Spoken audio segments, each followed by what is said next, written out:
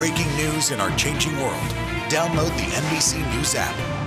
This morning across the country, what the new normal for schools will look like. Many teachers left making tough choices between the job they love and their family. What am I going to decide? Take care of my children or have a job? That's an impossible decision. You're creating a little community school.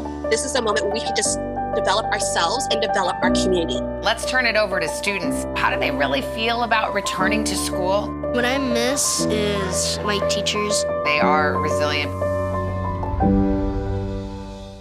Today's headlines can be hard to understand, and a lot of kids have questions, so we started a newscast for them. We hope your family will watch Nightly News Kids Edition. The person leveling the accusations isn't me, it's John Bolton. I have heard from sources, and you guys have reported, that Dr. Fauci, through Secretary Azar, had been banging the pots and pans very early in the year. I worked on campaigns. If that was a campaign event, it was a crummy one. Deadline White House is now 2 hours. Weekdays from 4 to 6 on MSNBC. Protests broke out. The coronavirus pandemic. The story. Emergency approval to treat COVID-19 with plasma. Many questions remain about how well it works. From every angle. How much of the increased tension was due to the militias that came here? On the ground. Deadly western wildfires in California. Entire communities were also wiped off the map. And in depth. One of the big concerns is indoor air quality. What are you doing to address that? NBC Nightly News with Lester Holt. Hey everyone, I'm Allison Morris. You are watching NBC News Now. Tonight's vice presidential debate at the University of Utah's Kingsbury Hall in Salt Lake City is now just 90 minutes away. Kamala Harris and Mike Pence, the second names on the presidential tickets, will be center stage for 90 minutes tonight in a vice presidential debate that is getting a lot of attention in the wake of President Trump's coronavirus diagnosis. Back at the White House, President Trump tweeted a new video showing him outside the White House. He also spent some time in the Oval Office for briefings, even though he could still be highly contagious. At least 18 members of his circle have tested positive for coronavirus over the last week, but the two vice presidential candidates have repeatedly tested negative in the lead up to tonight's debate. Here's a live look inside the debate hall at the University of Utah. The candidates' desks separated by 12 feet 3 inches. There are also plexiglass dividers. So what should we expect from them on that stage tonight? NBC News political reporter Ali Vitale joins me now from Kingsbury Hall, the room where it's about to happen. And NBC News political reporter Monica Alba is in Washington, D.C. Ali, we know about some of the COVID rules and precautions for this debate. No handshakes, those plexiglass barriers. What else should we know about the safety measures and the testing tonight? And then let's talk about format and what this debate will look like. Yeah, Allison, I'm like the Aaron Burr character because I'm right outside the room where it happens. But inside that room, there are some of the similar guidelines that we've seen from the Cleveland debate, but some of them that have been ramped up in the aftermath of President Trump's COVID diagnosis, and some members of his family even taking off their masks during that debate. One of the rules that we're going to see is that if you take your mask off during that debate and you're an audience member, they're going to escort you out. Some of the other things that have changed: on the stage, the candidates are going to be over 12 feet apart, so double that usual social distancing. And of course, we had that debate over plexiglass. We know that those barriers have been erected inside the hall, and they're going to be among the precautions for the candidates on stage. And then, of course, there's the format. We know that we're in this thing for 90 minutes, no sense of the topics in advance, but we're going to have 9 10-minute segments where hopefully, at least, each candidate is going to have a chance to respond and not overly interrupt each other. I will say the brands of Mike Pence and Kamala Harris, certainly not the same kind of brand as Donald Trump, who's known to be brash and interjecting. And so I imagine we're going to see the rules generally adhered to here. And then in terms of the audience, we're going to have much smaller than usual. Frankly, I think it's going to be even smaller than we saw in Cleveland. Mostly those tickets went to students and people invited by the university. And again, those people all going to be wearing masks, all COVID tested beforehand. Monica, as Ali just said there, the topics have not been released ahead of time, but there is really no doubt that the coronavirus will be one of them. How should we expect Vice President Pence to handle questions on the pandemic, especially given his role on the task force and the president's positive diagnosis?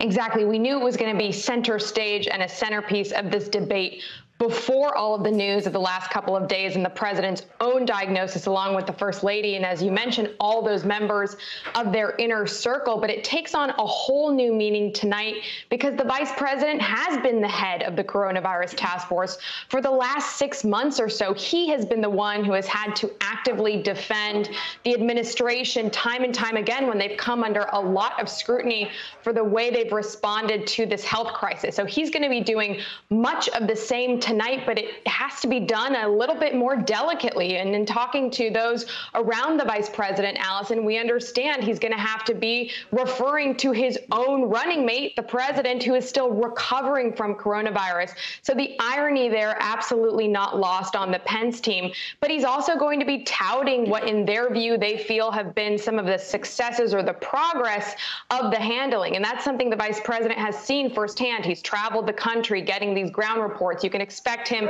to talk about that. But as Allie knows so well, Senator Kamala Harris has made her entire vice presidential nominee time on the trail about the coronavirus and dismantling the handling of the administration's response. So that back and forth is what we're going to be watching for, though I absolutely agree it's going to be a lot more polite, we expect. This, we're told, in last week was WWE. This week is a lot more C-SPAN, Allison. Yeah, I think people are really looking forward to that there, Monica. Allie, Kamala Harris is a former prosecutor. A lot of people remember her tough questions for Justice Kavanaugh, AG Bill Barr, when they've appeared on Capitol Hill. How will that serve her tonight? And should we expect that same kind of strong stance from Senator Harris now on the stage as a candidate for vice president? Well, Allison, her campaign and her staff love to remind that she's a former prosecutor, and they love to say that she's going to prosecute the case against Donald Trump and Mike Pence. I think really the best framing of this that I've heard on a call with Harris advisors earlier today, a senior aide said that while Harris is going to be on the stage with Mike Pence, really she's prosecuting the case against Donald Trump and his entire administration. The fact that Pence is the head of the coronavirus task force is a clear entry point for her to take the case to Pence. But at the same time, you can expect the same messaging that we've heard from her on the campaign trail about the virus, about its impact on the economy, and about the impact that it's had on Americans across the country. That is going to be the central messaging pitch. And so as much as these other issues are going to come up, I'm thinking specifically of things like the Supreme Court nomination that's potentially going to fall right in Harris's lap as a member of the Senate Judiciary Committee. Those things will come up, but we can already read the tea leaves, frankly, from the campaign trail. Every time those issues come up, Harris and Biden turn it back to their central messaging of coronavirus, the economy, and the need to uphold health care for all Americans. And I think that's going to be the strategy on the stage tonight. We've seen her campaign during the Democratic primary. We know that when she comes prepared, she can land some zingers, she can land attacks. But at the same time, the thing about these debates is they can sometimes be unpredictable. And so you have to sort of prepare for that as well. Allie, you could say this debate started earlier this week when the Pence team mocked the Harris camp's request for plexiglass barriers. Do you expect the vice president and Senator Harris to hit that hard or that low, if you will, tonight? A lot of people, as we've said, have been hoping that this debate will be more dignified and much more issues-oriented than the first presidential debate. I think just given the politicians on the stage, you're going to see it have a little bit more of that vice presidential air that you would typically see on stages like this. But look, what a win looks like for all vice presidential debates is successfully defending the top of the ticket and maybe getting a few zingers in that'll lead the news cycle the next day. I mean, the most memorable debates, those of us who love this politics stuff, remember, 1988, Lloyd Benson and Dan Quayle, my opponent, I knew Jack Kennedy, you're no Jack Kennedy, right? So if you can get off a line like that, there is a success factor here. At the same time, though, these VP debates, and all of us have said this, that typically they're pretty inconsequential. But given the stakes here, the fact that you have two men at the top of the ticket who are in their 70s, one of them was just diagnosed with coronavirus, I think people are really taking an extra look at the running mates in this case, Vice President Mike Pence and Kamala Harris, not to mention the fact that you're seeing interest higher in this election than really ever before in other presidential elections. And so I think people are really keyed in, not just on Joe Biden and Donald Trump, but on the people that they're running with and what they can further offer to these tickets. All right, Monica Alba in Washington, D.C., Ali Vitale in Salt Lake City, thank you for helping us get ready for tonight's big debate. So will tonight's debate move the needle in this presidential race? Let's look at where things stand right now and some of the first polls since the president's COVID diagnosis and some new numbers out of key battleground states. You know what that means. It is time to go to NBC News national political correspondent Steve Kornacki at the big board. Steve, take us through the numbers. Yeah, so we got 3 new state polls out in the last 24 hours here.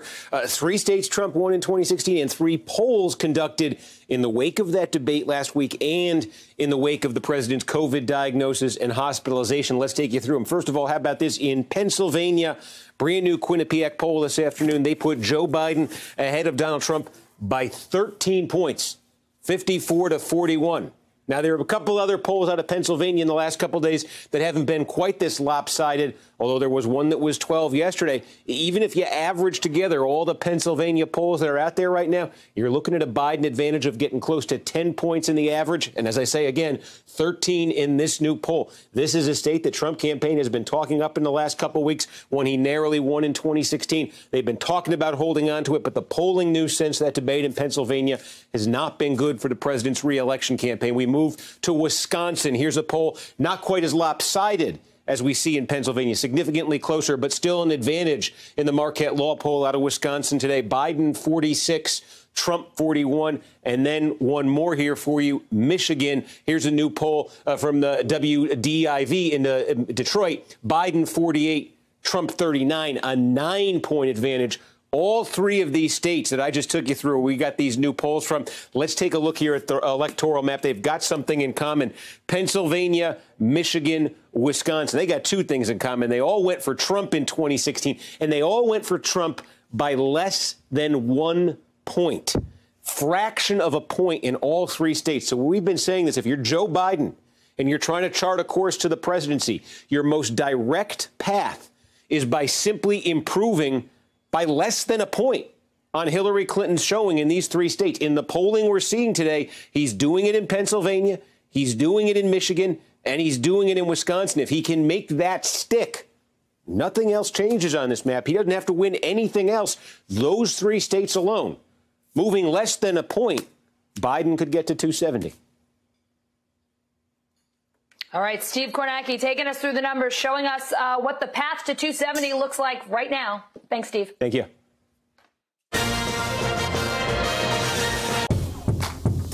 You're watching NBC News Now. We've got some breaking news. If they do go back to their jobs, they want to make sure that they are protected. It's news made for your streaming world. Live weekdays starting at 6 a.m. Eastern.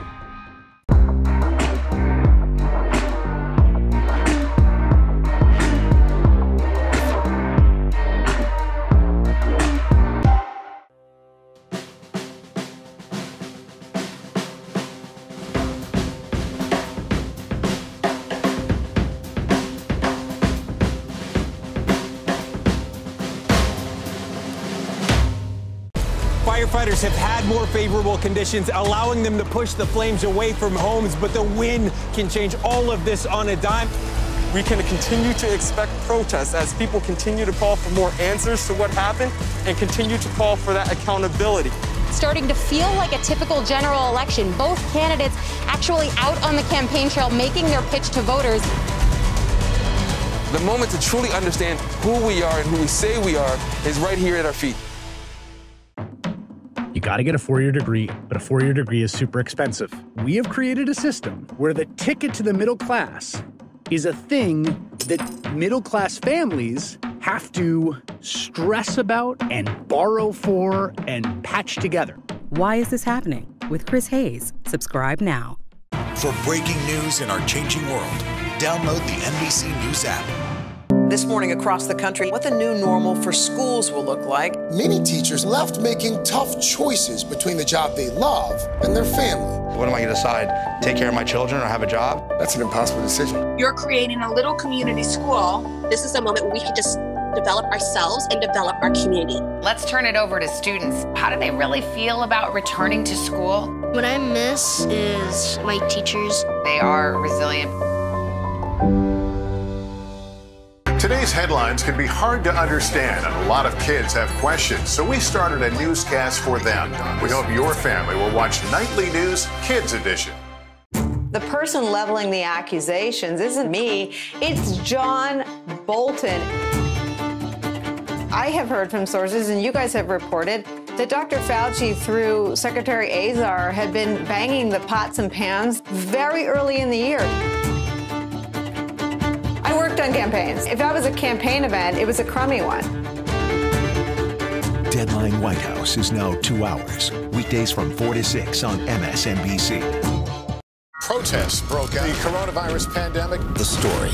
Emergency approval to treat COVID-19 with plasma. Many questions remain about how well it works. From every angle. How much of the increased tension was due to the militias that came here? On the ground. Deadly western wildfires in California. Entire communities were also wiped off the map. And in depth. One of the big concerns is indoor air quality. What are you doing to address that? NBC Nightly News with Lester Holt.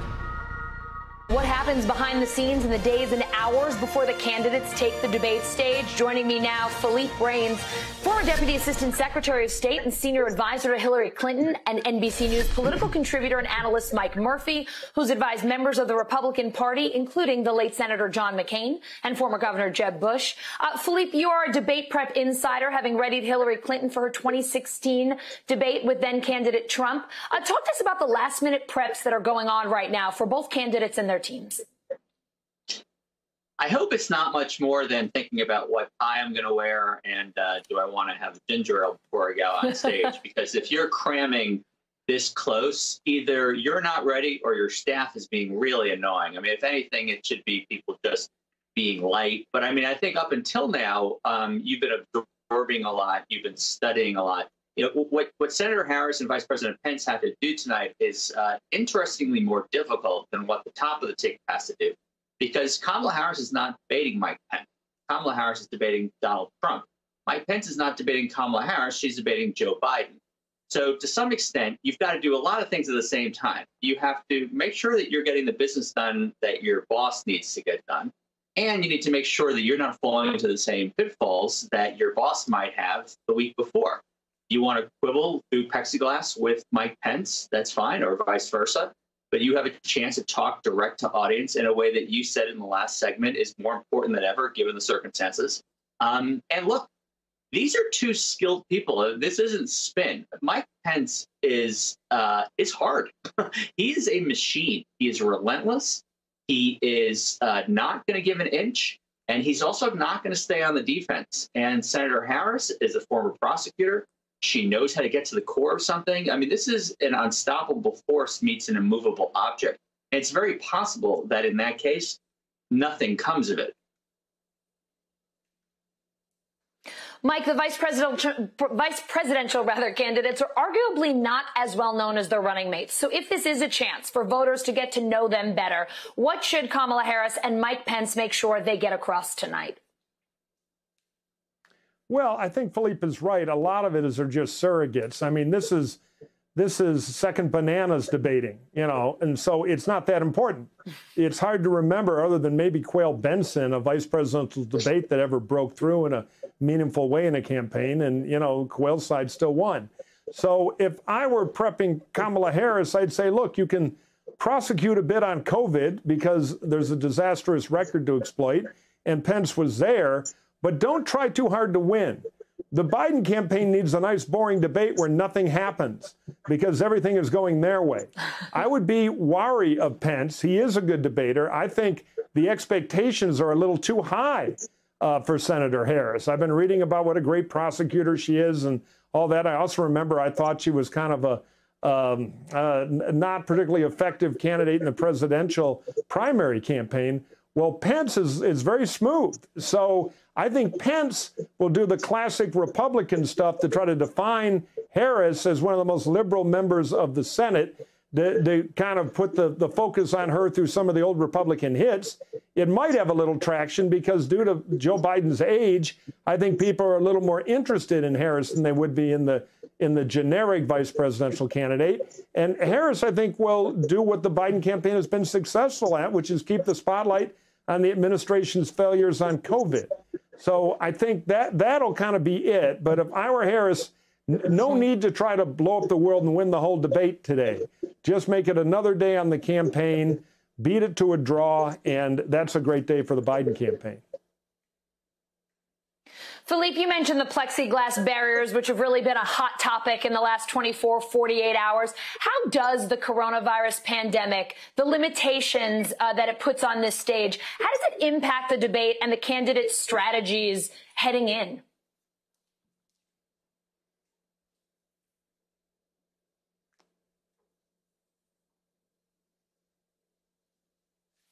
This is bad for his political health, because the thing that is on everyone's mind is COVID. I mean, to borrow a phrase from 1992, it's the COVID stupid.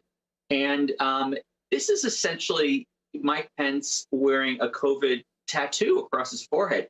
You can't get past it, nor should we. Now, I mean, look, if you want to know what's going on with the Trump campaign, look at what Mike Pence has signaled today. He is going to go after Joe Biden tonight on terrorism. On terrorism, not even the economy, not even on socialism, not even on any of the second, third, fourth, fifth leading topics of the election. He is going to go to some old bag of tricks, like it's Dick Cheney up there, and go after Joe Biden for being soft on terrorism.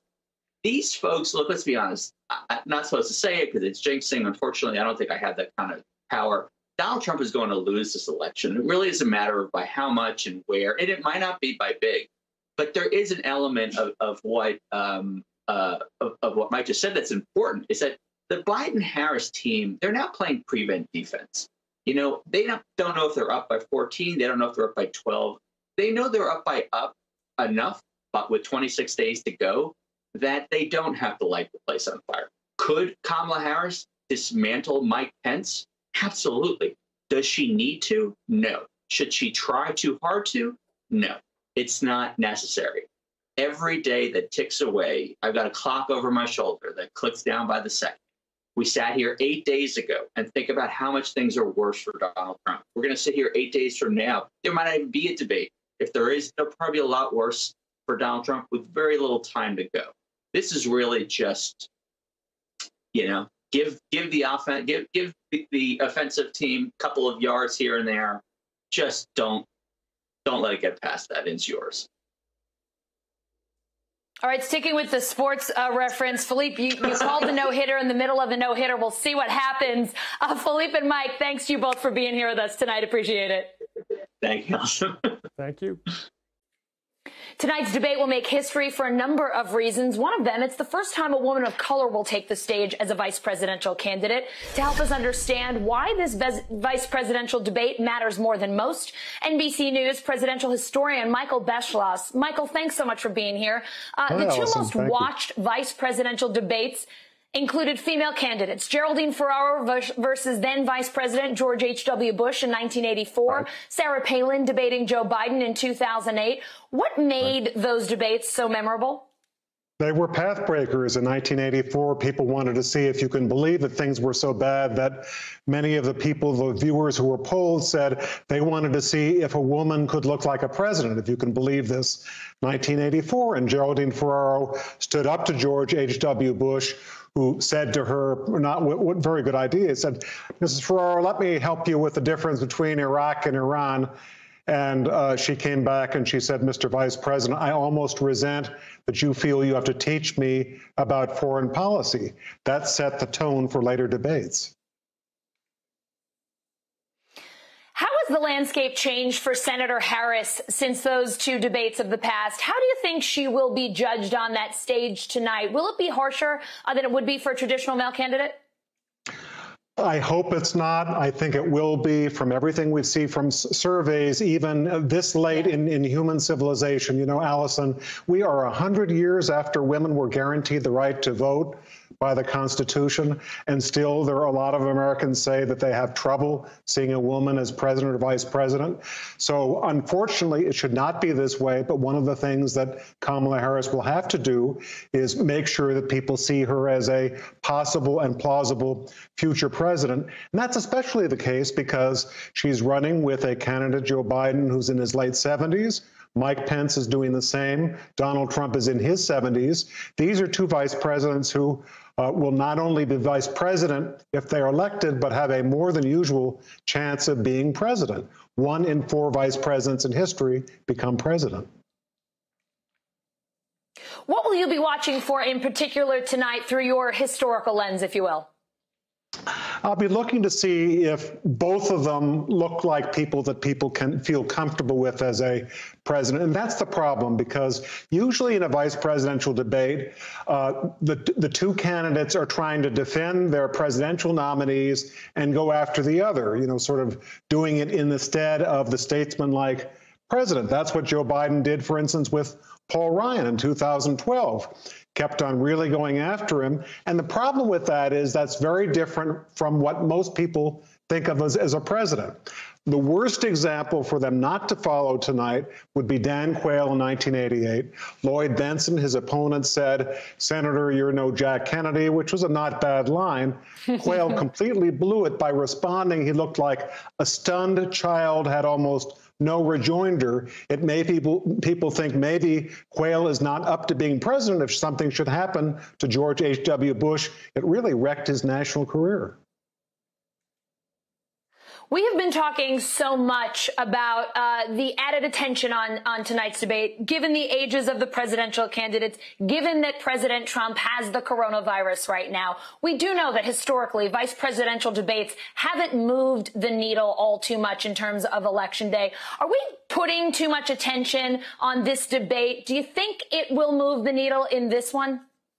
It's very possible. Unfortunately, it usually only moves a needle if someone makes a mistake and helps the other side.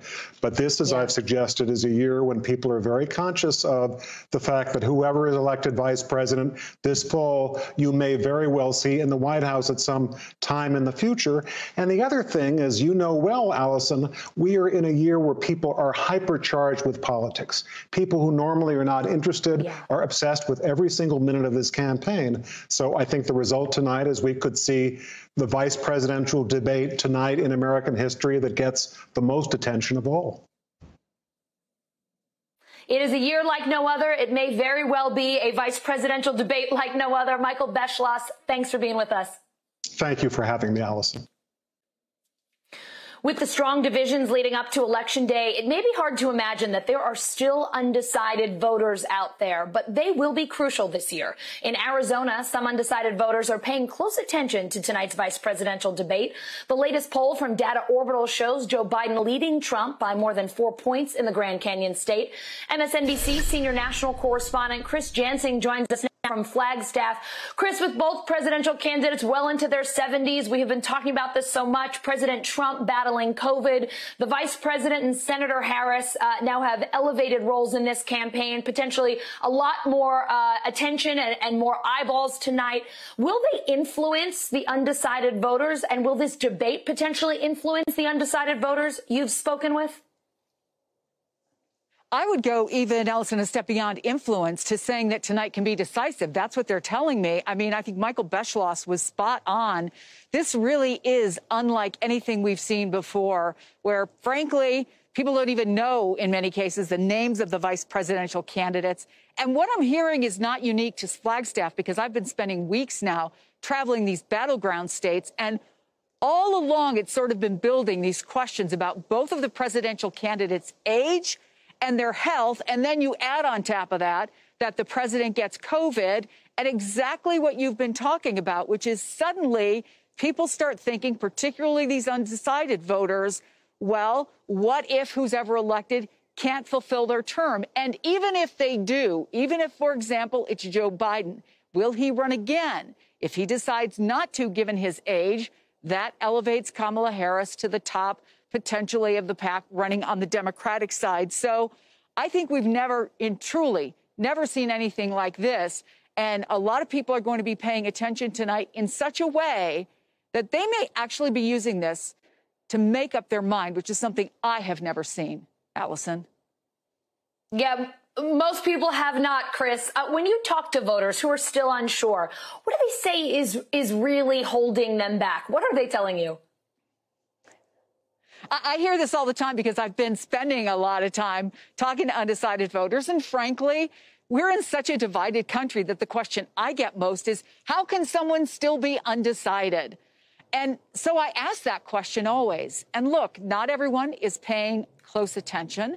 When you talk about some of the folks who have other things going on, for example, one of the people we talked to, who was a mother with 2 young kids, she's been consumed with helping them at school and trying to, situate their whole family. She's working from home. There's so many other things that are going on in some people's lives. But more than anything, I think that some of those undecideds watch the presidential debate, and the word that I heard with my panel was, what a mess. Let me play you a little bit of what I heard from a couple of the folks I talked to here in Flagstaff. The first time I was voting was 4 years ago, and I didn't feel like voting. There wasn't any candidate that popped out at me. It's just hard to really pick one that I'm passionate enough about to vote for them.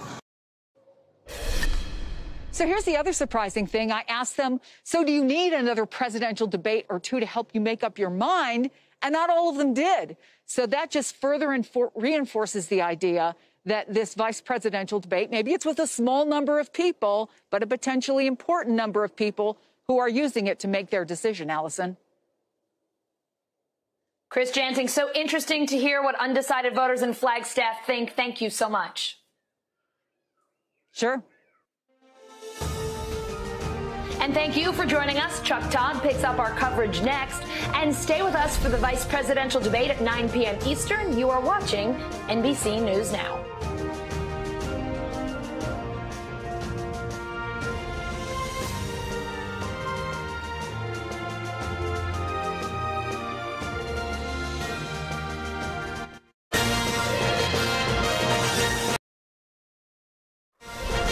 Tonight, Pence and Harris face off. We're looking very much forward to the vice presidential debate. I want to thank the people of Utah for being so welcoming.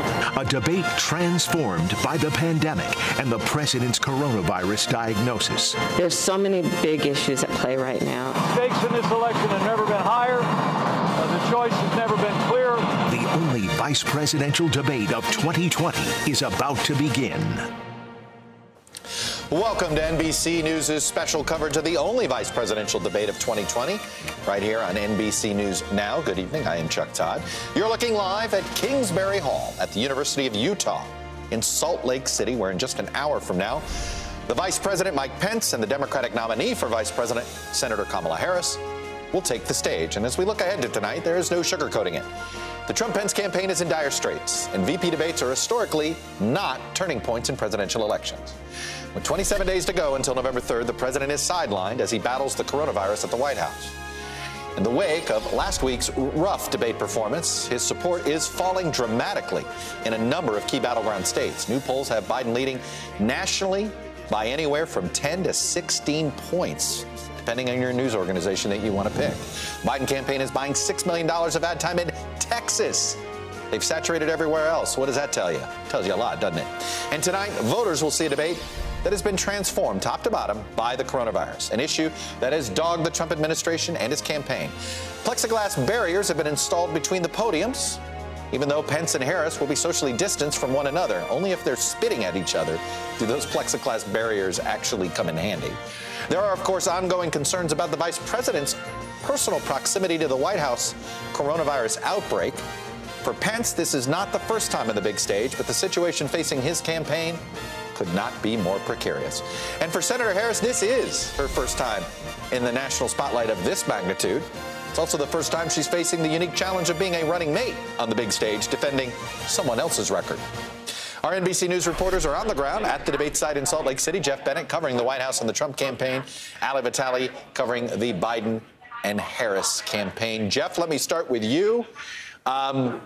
The coronavirus is front and center, whether the Trump-Pence campaign likes it or not, and the coronavirus task force head is one of the people debating tonight.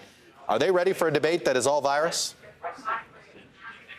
They say they are, Chuck. I mean, look, the coronavirus, as you rightly point out, is ever present here in the debate hall, both on the stage with the preparations. And then you can expect that this will be a topic of debate. As you mentioned, Mike Pence heads the coronavirus task force. The White House right now is a coronavirus hotspot. And that is an area where I'm told that the Biden campaign thinks that Kamala Harris can gain significant ground, pressing Mike Pence to explain how it is that here we are 7 months into this pandemic, and there are now some 7 million plus cases, 211,000 deaths, no national testing strategy, no national mask mandate, no strategy to reopen schools. Here's the other thing. We also know that Mike Pence is a dutiful, loyal vice president to President Trump. He never allows for any daylight between his position and the president's position. So I think that will be a thing to watch tonight, how he explains that. And if he wants to preserve for himself some political standing in 2024, should he want to run, how does he navigate any of that? I think those are two things to watch tonight. We heard from the president. He will not be live anywhere. We didn't get a live picture. It's another tape, so we don't know if he was coughing. We don't know a lot of things about it. What can you tell us about this tape? He seems to be making quite the claim here about being cured. I think there are millions of people with the virus that are curious about that. Yeah, and speaking of the coronavirus pandemic and how it will affect tonight's debate, I don't think President Trump did Mike Pence any favors by putting out that recorded video. The president is on tape. He's in the Rose Garden. He's talking about his experimental treatment that he received at Walter Reed. And then, Chuck, he describes getting coronavirus as a gift from God. Take a look at this. They're going to say that they're therapeutic, and I guess they are therapeutic. Some people don't know how to define therapeutic. I view it different. It's a cure. For me, I walked in, I didn't feel good. A short 24 hours later, I was feeling great. I wanted to get out of the hospital. And that's what I want for everybody. I want everybody to be given the same treatment as your president, because I feel great. I feel like perfect.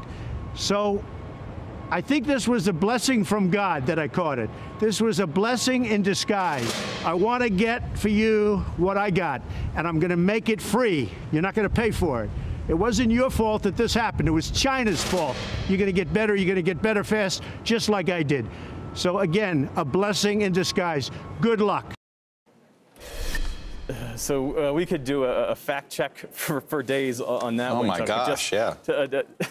Yeah, there was a lot there. But to bring it back to the debate, again, I think Mike Pence will be forced to explain how it is that the Trump campaign continued to have these in-person huge rallies, including that event at the Rose Garden last Saturday, the nominating ceremony for Judge Amy Coney Barrett, where we don't know, obviously, how President Trump contracted the disease, but we do know that there are now more than a dozen Trump campaign officials and White House officials who attended that event who are now testing positive.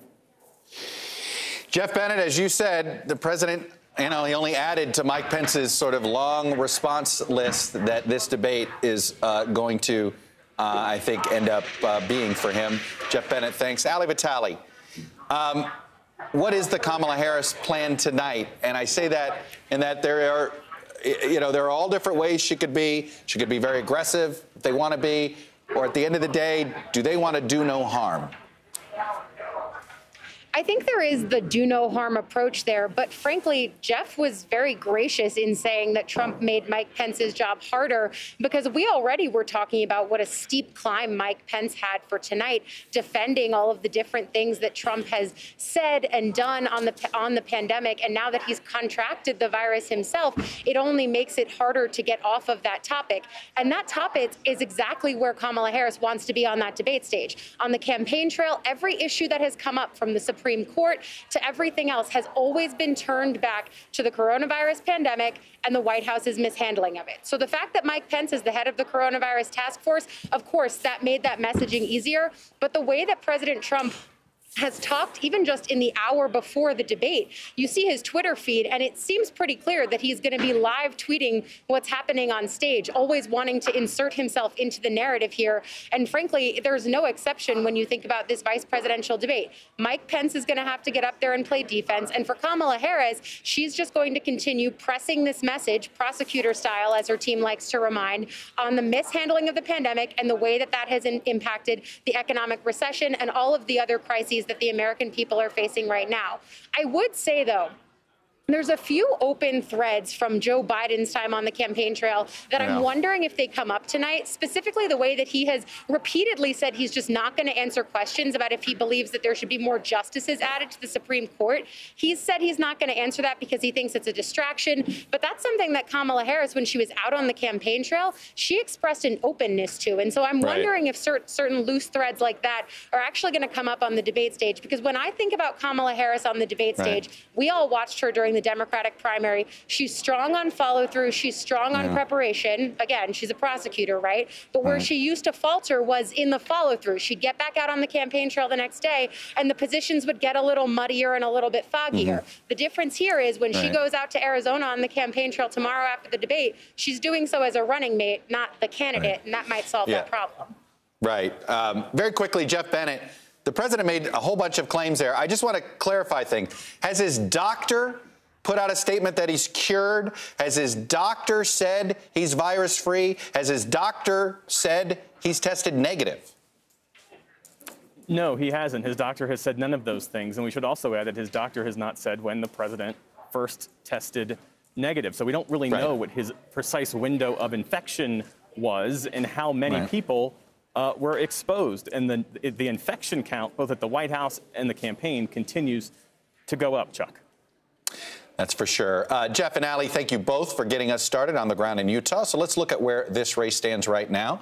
Let me go over to Steve Kornacki at the big board. And Steve, we've been deluged with polls in the last 72 hours that paint a picture of this campaign that, frankly, we haven't seen in any presidential campaign in October since 1996. Right now, if all of these polls are taken at once, it looks like it's over. What is happening? Yeah, seeing a candidate well over 50%, seeing these double-digit leads. I mean, yeah, we had, look, our NBC Wall Street Journal poll had it at 14. Our friends at CNN had it at 16. Those are some of the highest national numbers we've seen, but a bunch of others have come out, too. There's a Fox News poll tonight that has it at 10 points. So if you average together all the national polls that are out there right now, our NBC News poll average has Biden leading on average basically by 10.5 points, and that is movement. The NBC polling average last week, just before the debate, was about 8. So that's 2.5 points of movement in Biden's direction nationally in the national polls over the last week, and again, into double digits there. Now, where it gets a little complicated is when you go from the national level and you start taking a look at the battleground states. Let me show you what the picture looks like there. You see Biden leads top to bottom, and I should say that the battleground states that we're listing here, these are all battleground states where we have gotten polling post-COVID diagnosis, post-debate last week. That's what you're looking at here. In some of these states, there's a few polls, and some of them, like Ohio, we've only gotten one. But you see Biden leads ranging from a point to 8.5 points. Pennsylvania, Michigan, 6 there in Wisconsin. Again, these are basically all Trump 2016 states, with the exception of Nevada. So you can sort of see there 10.5 point lead for Biden nationally. When you translate that to the swing states here, you've got Biden advantages, but some of them are close. It still remains the case if Trump could somehow, now we're saying 5 or 6 points, if the race moves 5 or 6 points in his direction, you can see how those swing states would start to fall pretty quickly into the Trump column. But at this point, it is clearly a big national lead for Joe Biden, and Biden is clearly ahead when it comes to the swing states. That's for sure. And just to clarify, some of those states we have multiple polls, and those are the average, right? Like, because I've had a lot of people ask me about a certain poll out of Florida that shows 11 points. And let's just be frank, nobody believes the race is 11 points in Florida, but there's certainly possibly some movement in Florida. Fair? That's the thing. Yesterday, I was looking at a poll from USA Today, Suffolk in Florida, that had a tie. Today, we get a poll out from one pollster that has it at 11. Florida's one of those states, though, where I think we've had 4 or 5 since the weekend. So that's the average. The other one, by the way, people might be looking at here, Pennsylvania. There was the poll out this afternoon that had Pennsylvania double digits. We've had others that have it closer. So states like that, that's the average. But all of these are polls only taken since the debate, since the diagnosis. So that's the picture you're looking at in those swing states.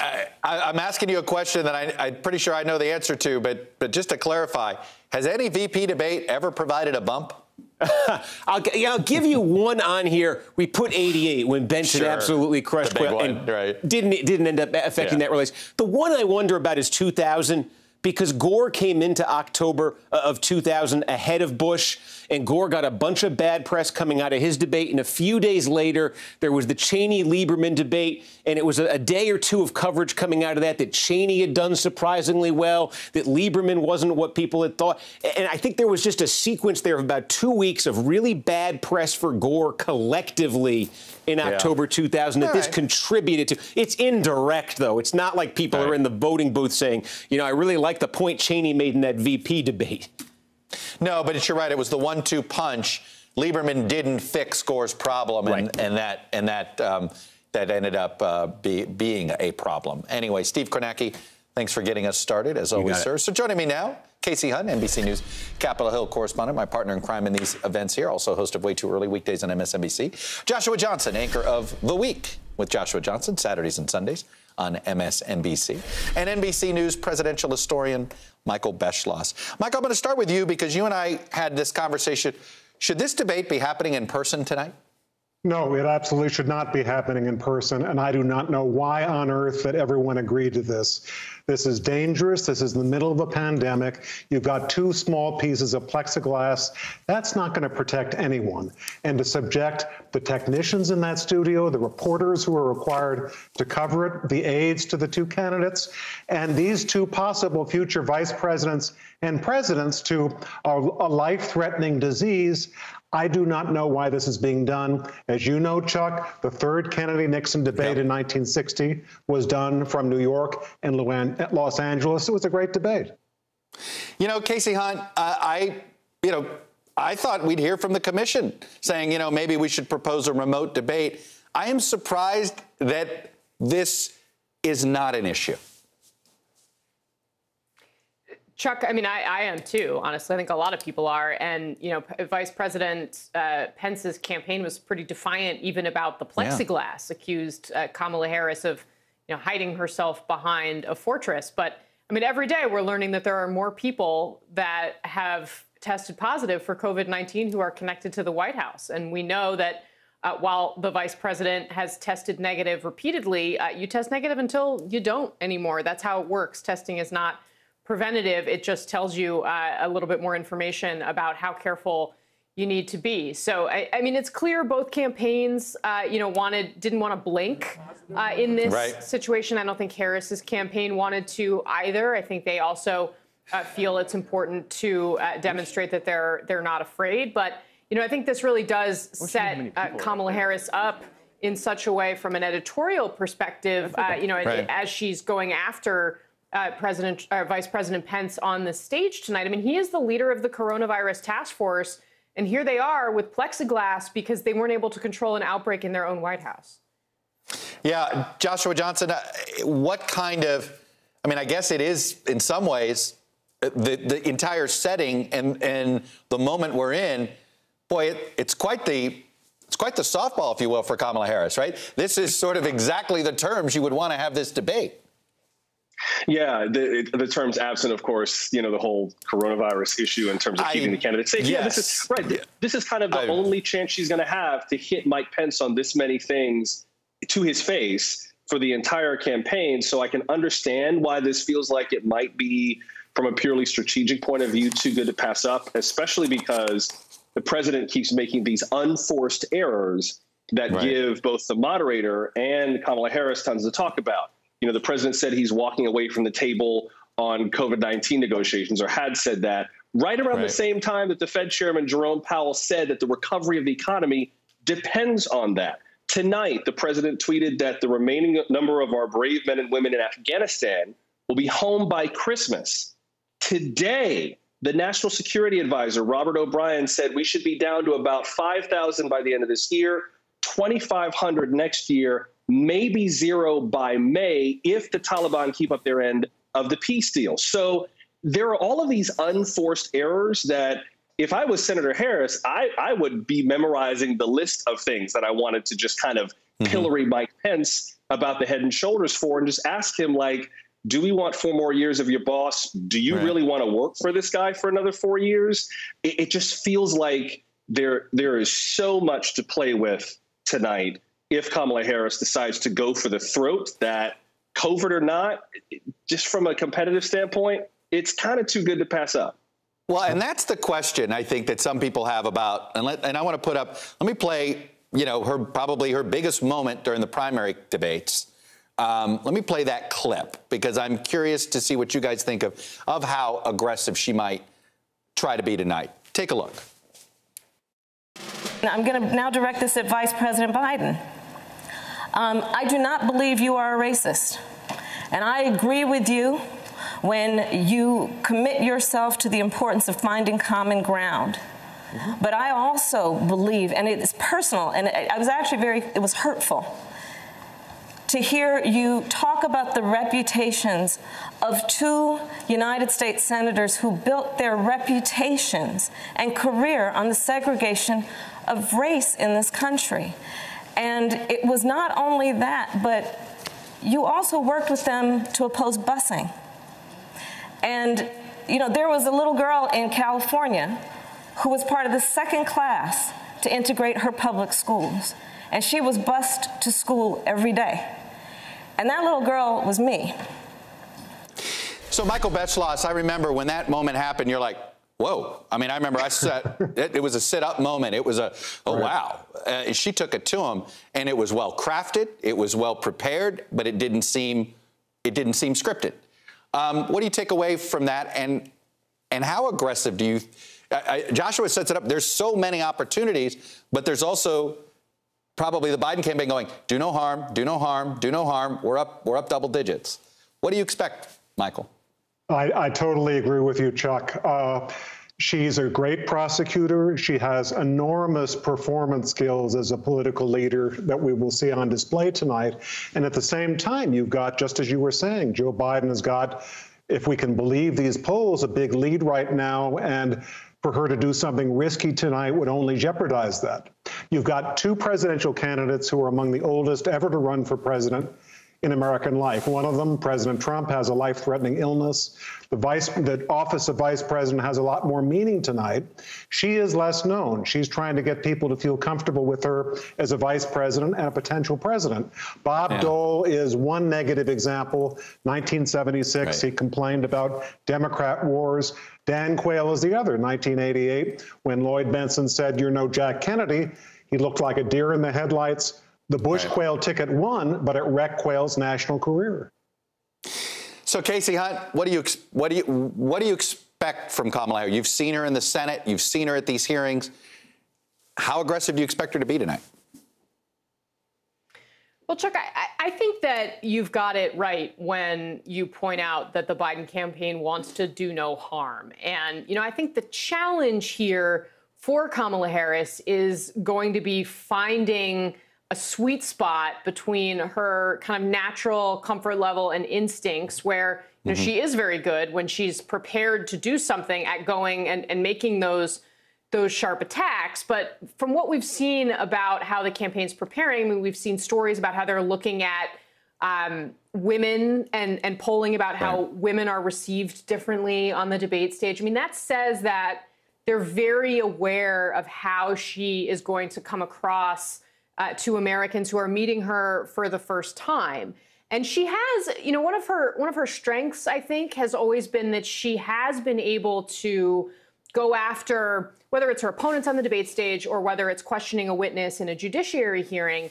She comes across in a way that, you know, I don't want to say that she delivers these attacks with a smile, because, you know, you can very quickly get into gendered territory. But, you know, she comes across as a very, you know, as somebody who you're open to liking, quite frankly. And again, this is very difficult territory to tread on. But it is something that I think is a strength of hers that she's brought to the table. But, you know, my question is, this is going to be the biggest stage of her career, and simply whether she's able to strike that balance in a way that sort of protects what the Biden campaign wants and also plays to her natural strengths, if that makes sense.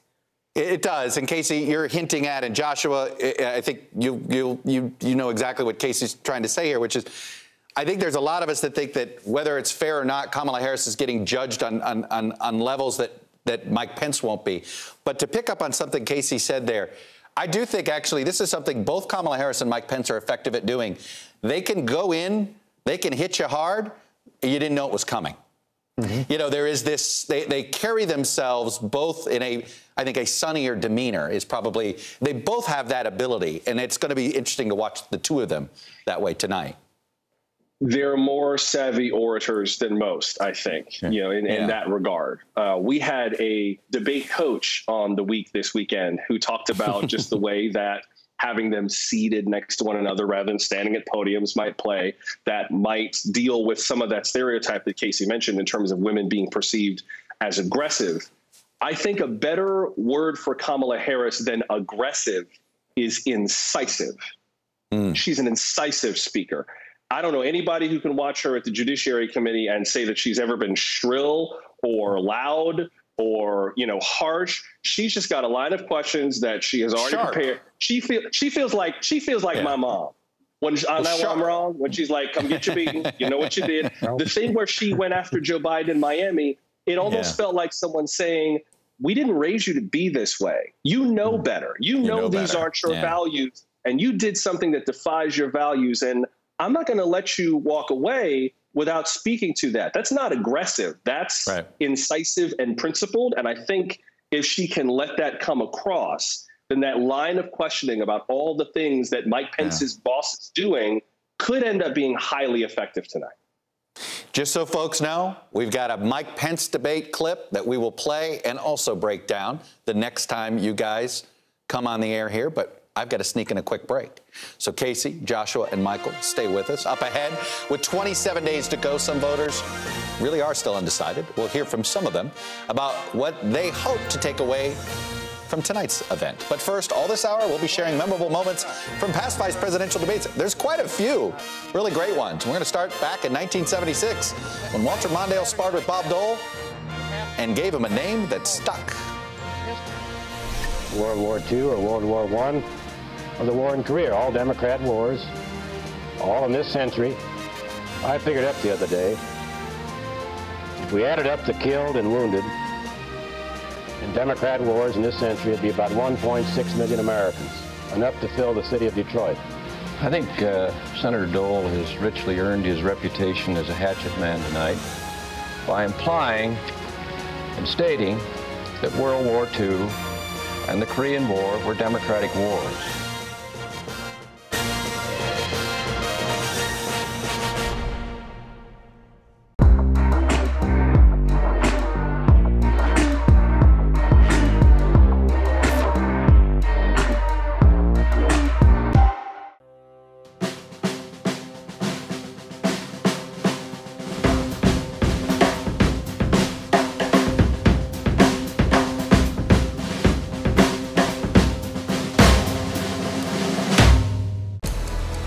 This is a situation where the state continues to struggle to expand its testing capabilities. Protesters feel that they need to come out in full force and support their community because they feel like they're not getting that support from the Portland police. Another election day coming up against the backdrop of how to keep voters safe amid a pandemic. The moment to truly understand who we are and who we say we are is right here at our feet. You got to get a four-year degree, but a four-year degree is super expensive. We have created a system where the ticket to the middle class is a thing that middle-class families have to stress about and borrow for and patch together. Why is this happening? With Chris Hayes. Subscribe now. You're watching NBC News Now. We've got some breaking news. We actually saw a large convoy of the National Guard come through here. It's news made for your streaming world. Live weekdays starting at 6 a.m. Eastern. This morning across the country, what the new normal for schools will look like. Many teachers left making tough choices between the job they love and their family. What am I going to decide? Take care of my children or have a job? That's an impossible decision. You're creating a little community school. This is a moment where we can just develop ourselves and develop our community. Let's turn it over to students. How do they really feel about returning to school? What I miss is my teachers. They are resilient. A surge in coronavirus infection. New developments on several fronts. The story. Tonight, the U.S. shattering the record for most COVID cases in a single day. From every angle. What's your level of concern that the kids who have been told they're going to be home indefinitely won't be able to catch up? On the ground. Do you have faith that this is going to bring about change soon? And in depth. Here in Portland, more protests expected tonight. Do you think that police in this country are under attack? NBC Nightly News with Lester Holt. The news business is dynamic and probably has never been more important. With all that we're facing, I am so proud to bring the perspective of a Black woman, a daughter of immigrants, the wife and mother of a husband and kids who sadly are more vulnerable to police violence because of their color, a proud nerd, and a representative of the emerging America to cable TV news. I hope the great Gwen Ifill and my mom, Philomena Carolina, will look down from heaven and be proud. Welcome back. Even after last week's presidential debate and the months of campaigning leading up to it, we can still find voters that are undecided, we swear. If indecisive voters were looking to base their decision off of policy, well, last week's debate was not the most illuminating for that. We get that. You didn't hear any policy. That combined with the chance that this has the potential to be the last debate of the campaign season, we say could because of all the COVID issues with the president. So if this is the last debate, period, becomes pretty consequential, even more so than previous debates. So, MSNBC senior national correspondent Chris Jansen talked to some undecided voters in Flagstaff, Arizona. So, Chris, what are you hearing? I assume the one thing they don't want is yelling and spitting like last week. Boy, did you call it. You phrased it very nicely. They had some sort of more forceful words about it. But look, this is really another instance, Chuck, where what we thought we knew about politics in 2020 gets turned on its head. I mean, not only are undecided voters telling me that tonight's debate matters, but that it could be decisive. Let that sink in for a minute. A vice presidential debate that could help them decide, finally, who to vote for. I mean, look, I guess there have been clues. I've been going around talking in a lot of different states to undecided voters. They've been bringing up both of the presidential candidates' health and age, and now you add the president getting COVID, and it kind of adds this new layer of what if. So we sat down here in Flagstaff with a couple of guys in their mid-20s, a working mom. She's got a 6-year-old and a 7-year-old. And I asked the question that I think a lot of people out there are asking right now. How are you still undecided? Take a listen. I don't have anything that I feel resonates with me personally. Also, our candidates this time around, they're a lot older, but what the vice president's debate has to say can really impact my decision on Biden. Most likely he might do one term only. You know, at this point, the VP does matter a lot because they have a lot more of a different take on politics than what these, I don't want to say old guys, but I guess I'll say old guys, what the old guys have to offer. Krishan, how closely will you be watching?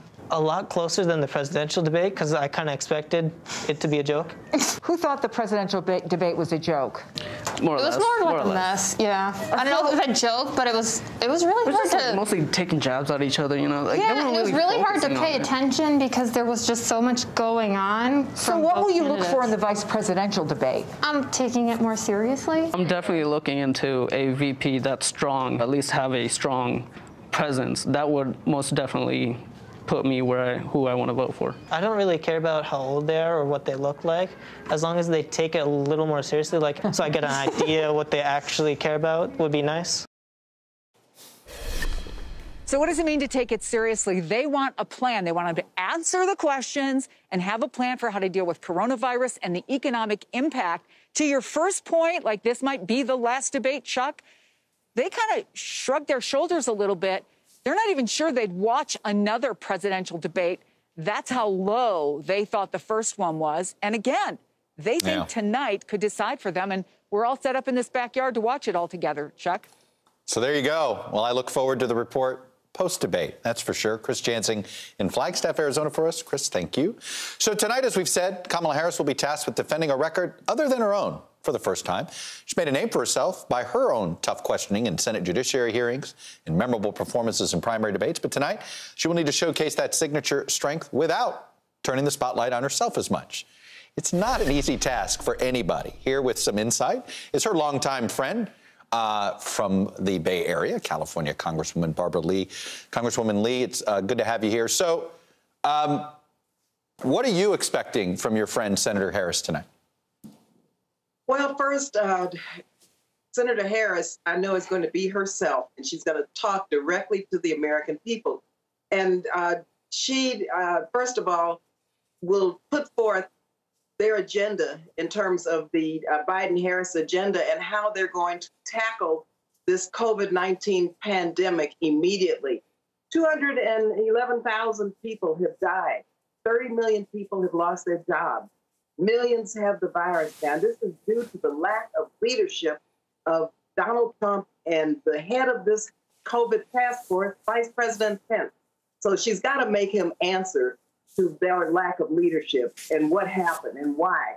And then secondly, she's going to really talk about how they're going to help with economic growth, building back better in terms of creating good paying jobs so that everyone will have a path out of this economic disaster. Thirdly, Senator Harris has always been one who tries to find common ground. And so she's not going to let Vice President Pence try to divide us by his misrepresentation and his lies. She's going to put forth a presentation and part of her debate to help bring people together and unify this country so that we can move forward and regain the soul of America.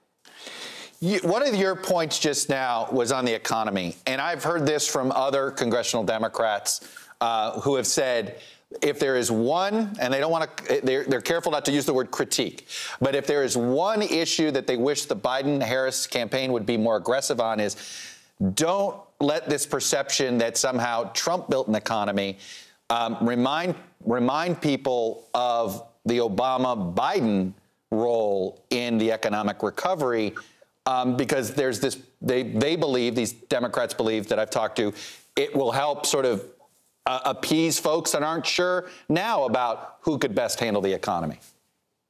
Sure, and let me just say, I was part of the congressional, of course, I've been in Congress since '98, and so as a member of Congress, when the Obama-Biden administration took over, I saw how hard Vice President Biden worked to pass the Recovery Act.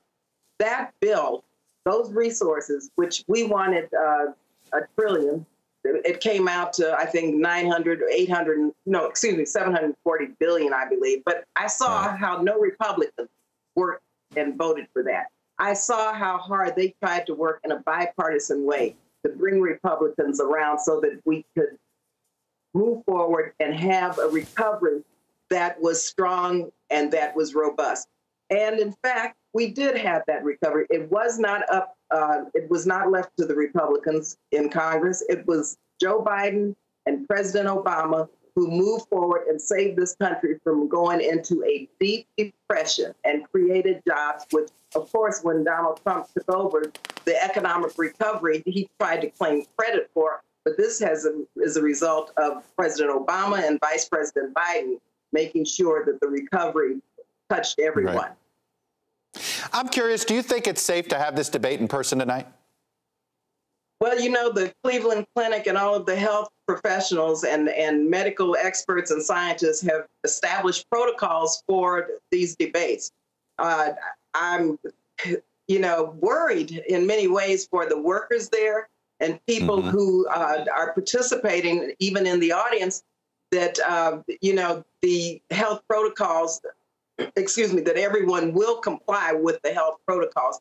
I don't think us as lay people can talk about or make a judgment on what the recommendations have been, but I certainly want to see every single precaution taken because this White House, under the leadership of Donald Trump and Vice President Biden, have been totally irresponsible and have, because of their irresponsibility, so many people have died and so many people have lost their jobs and so many people have contracted the virus. So I'd be very careful. And I'm glad that they are being very careful. Let me ask you this about, we know that relief talks, I guess, are stalled, but the president's Twitter feed implies that maybe there's talking. Do you think there is some bipartisan deal to be had before the election, or is it too late? No, it's never too late. And American people, many are living on the edge, and we need to get the Republicans to negotiate fairly. I mean, we passed the first HEROES bill over 3 months ago. Last week, we passed the HEROES Act, which included additional funds for testing, contact tracing, referral for isolation and medical care. We passed legislation that created a path for state and local governments to not have to lay off essential workers who provide essential services. We've put into that bill more PPE, more money for our small businesses. And we have been trying, and Speaker Pelosi has done a phenomenal job in helping to negotiate what's realistic and what the American people need. Excuse me. This bill started, we were over $3 trillion. She came down to a little over $2 trillion. So she's come halfway. And for the life of me, I don't understand what the game plan is with this president. I mean, it's very erratic. I don't get it. It's irresponsible, and they should have voted last week for the HEROES Act. Look, politically, no matter which side of the aisle, not doing this before the election is a head scratcher. That's for sure. Anyway, Congresswoman Barbara Lee, Democrat from Oakland, California. It's good to get your perspective on here. Thanks for coming on. Good being with you. Good seeing you, Todd. Thank you very much. All righty. Up ahead, this debate is happening at a moment of real peril for the Trump campaign. But first, let's go back to 1992 when Ross Perot's running mate, Admiral James Stockdale, had two very simple, if rhetorical, questions for all of us to consider. Admiral Stockdale, your opening statement, please, sir. Who am I? Why am I here?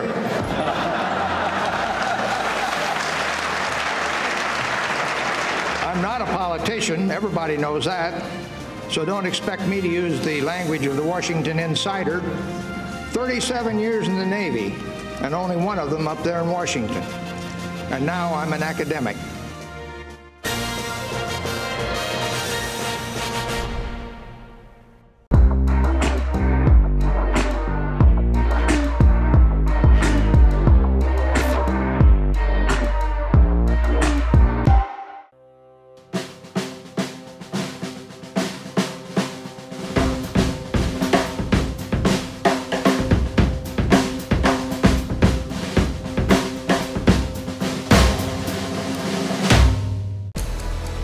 This is a situation where the state continues to struggle to expand its testing capabilities. Protesters feel that they need to come out in full force and support their community because they feel like they're not getting that support from the Portland police. Another election day coming up against the backdrop of how to keep voters safe amid a pandemic. The moment to truly understand who we are and who we say we are is right here at our feet. You got to get a four-year degree, but a four-year degree is super expensive. We have created a system where the ticket to the middle class is a thing that middle-class families have to stress about and borrow for and patch together. Why is this happening? With Chris Hayes. Subscribe now. You're watching NBC News Now. We've got some breaking news. We actually saw a large convoy of the National Guard come through here. It's news made for your streaming world. Live weekdays starting at 6 a.m. Eastern.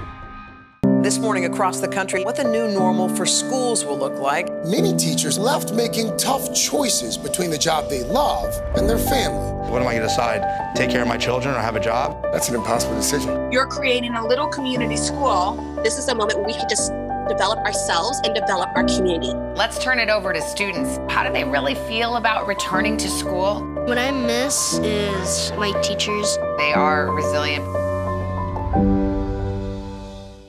A surge in coronavirus infection. Developments on several fronts. The story.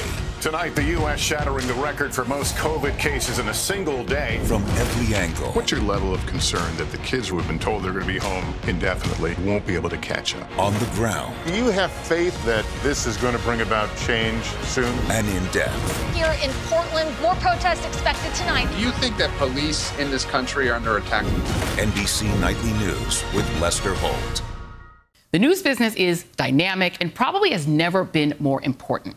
With all that we're facing, I am so proud to bring the perspective of a black woman, a daughter of immigrants, the wife and mother of a husband and kids who sadly are more vulnerable to police violence because of their color, a proud nerd, and a representative of the emerging America to cable TV news. I hope the great Gwen Ifill and my mom, Philomena Carol Lamina, will look down from heaven and be proud.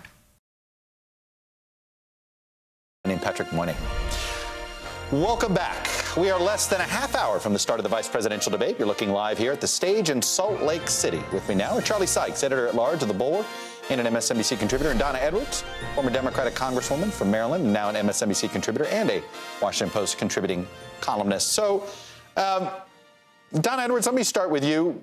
What don't you want to see from Kamala Harris tonight?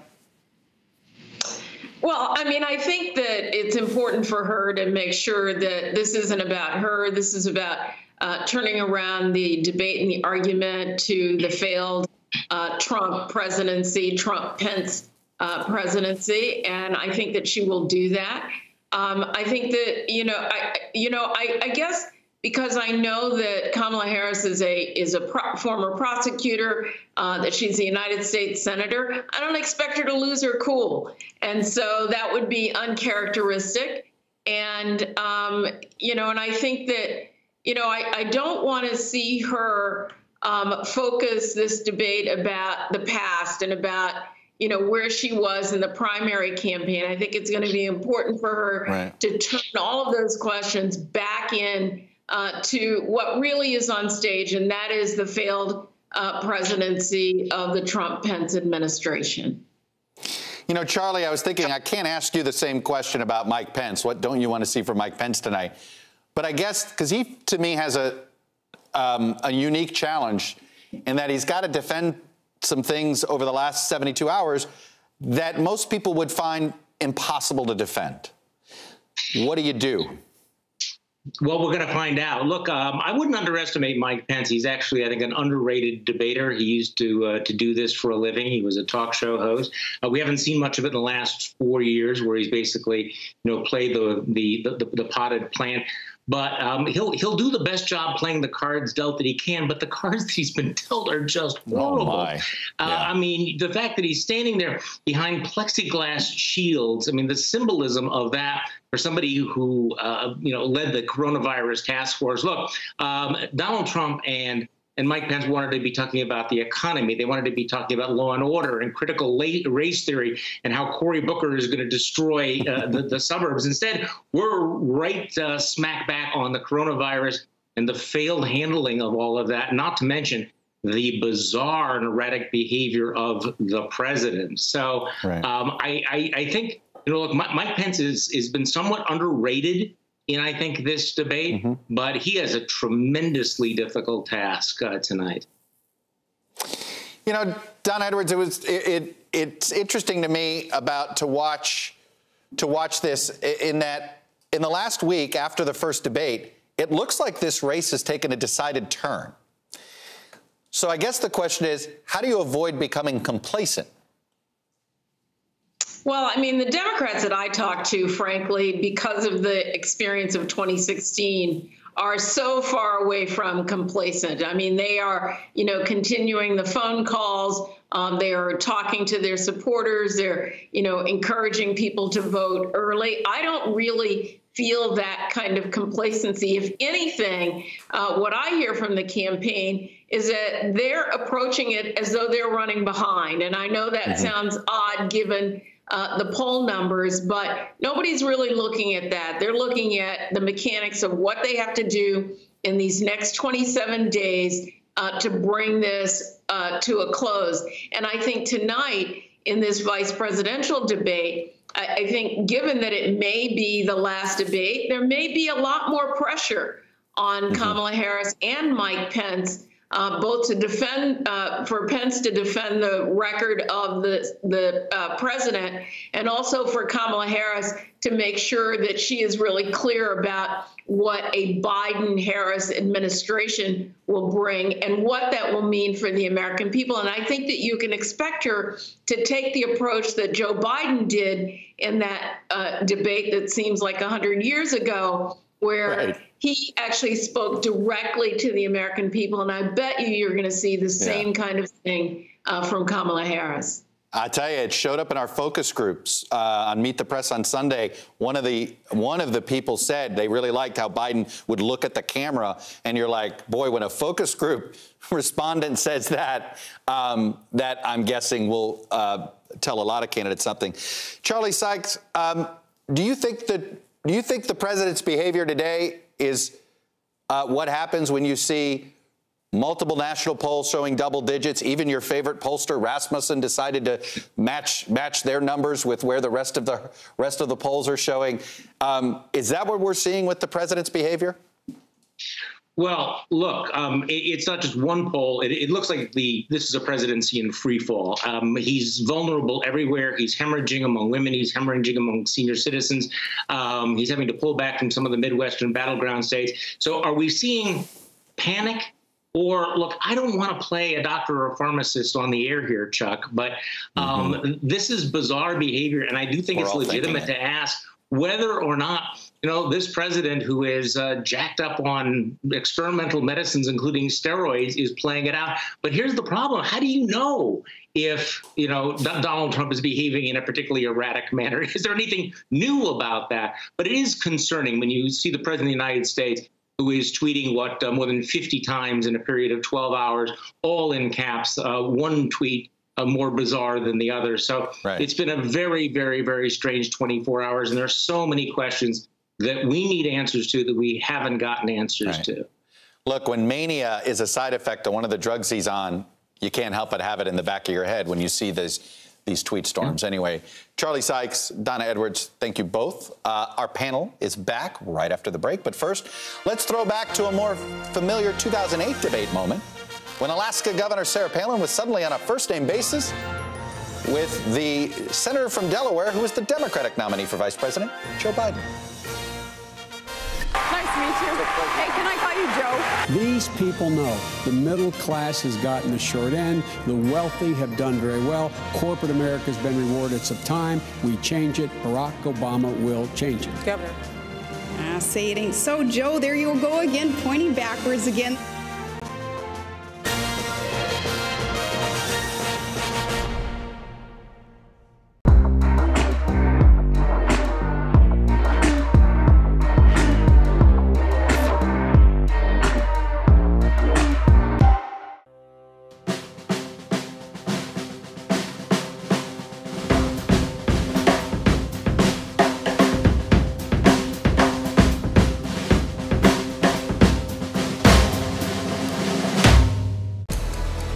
This is a situation where the state continues to struggle to expand its testing capabilities.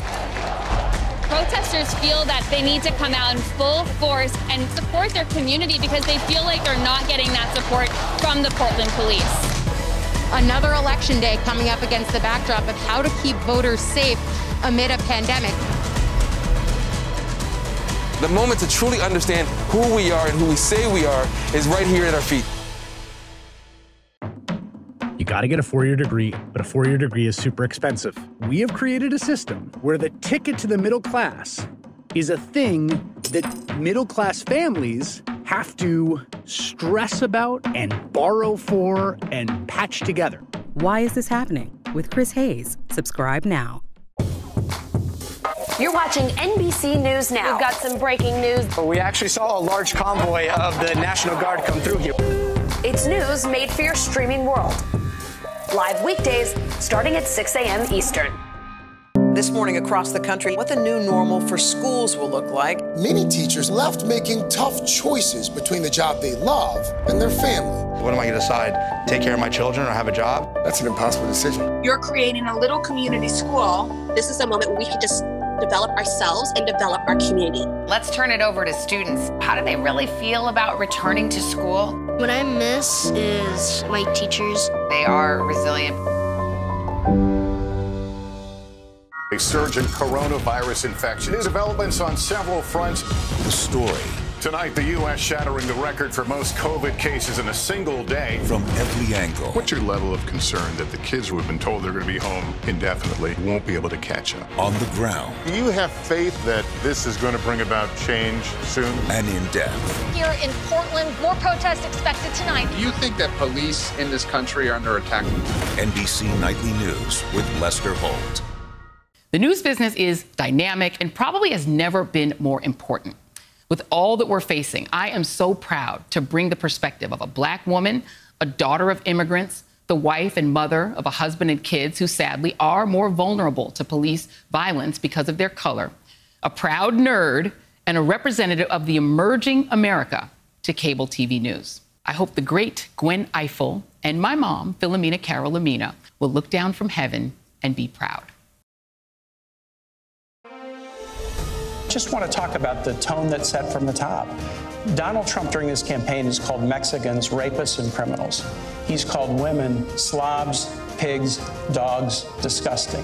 I don't like saying that in front of my wife and my mother. Just, again, I cannot believe that Governor Pence will defend the insult-driven campaign that Donald Trump has run. He says ours is an insult-driven campaign.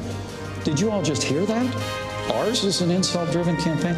I mean, to be honest with you, if Donald Trump had said all the things that you said he said in the way you said he said them, he still wouldn't have a fraction of the insults that Hillary Clinton leveled when she said that half of our supporters were a basket of deplorables. Welcome back. As I promised at the top of the show, that was then Governor Mike Pence parrying an attack from Hillary Clinton's running mate, Senator Tim Kaine, at the VP debate in 2016. My NBC News colleagues are still with me. Casey Hunt, Joshua Johnson, Michael Beschloss. Well, as I promised and promoted, we broke down, I guess, some debate tape of Kamala Harris. So now we're breaking down some debate tape of Mike Pence. Joshua, we'll start with you because it sort of gets at what we stopped talking about at the end there, which is the ability to basically hit back hard, but do it with a sunny disposition, I guess. Yeah, and that's the interesting thing. I'm going to be interested to see how hard Senator Harris feels that she needs to hit. Also, how hard the vice president feels that he needs to hit, considering that there is so much piling up to make the vice president answer for, particularly coronavirus. Just within the last few minutes, I should note, NBC News has confirmed that the head of the White House security office has tested positive for COVID, a man named Creed Bailey. We've not independently confirmed. 19? Is this number 19 Maybe now or 20? 19 or 20, yeah. And now NBC News has not independently confirmed when he got sick or how sick he is. But this is yet another thing that Kamala Harris doesn't need to hit Mike Pence for. She just needs to say it. There's just a number of things that you can just say. All right, you had 30 days to stop the spread. That didn't stop the spread because your boss undermined it. Within the last few hours, another news organization has confirmed someone inside your White House has gotten sick. Right. The economy is in free fall. Your president is saying different things than your national security advisor about bringing the troops home. We've got issues with our standing on the world stage. Why should we hire you for another 4 years? Yeah. And let that question sit. I don't know that tone may even matter that much in this debate, as long as she doesn't, drop an F-bomb on national TV. She's got enough ammunition. Well, it was interesting to see the full back and forth between Kaine and Pence there, Michael Beschloss, because I don't expect Kamala Harris to go that hard at Donald Trump tonight that Tim Kaine did then. I think it's a reminder of some of the concerns the Clinton-Kaine ticket had back then about landing some of these punches on the Trump campaign.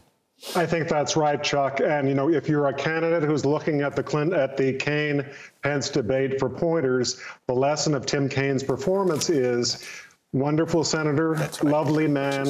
He was never cut out to be an attack dog.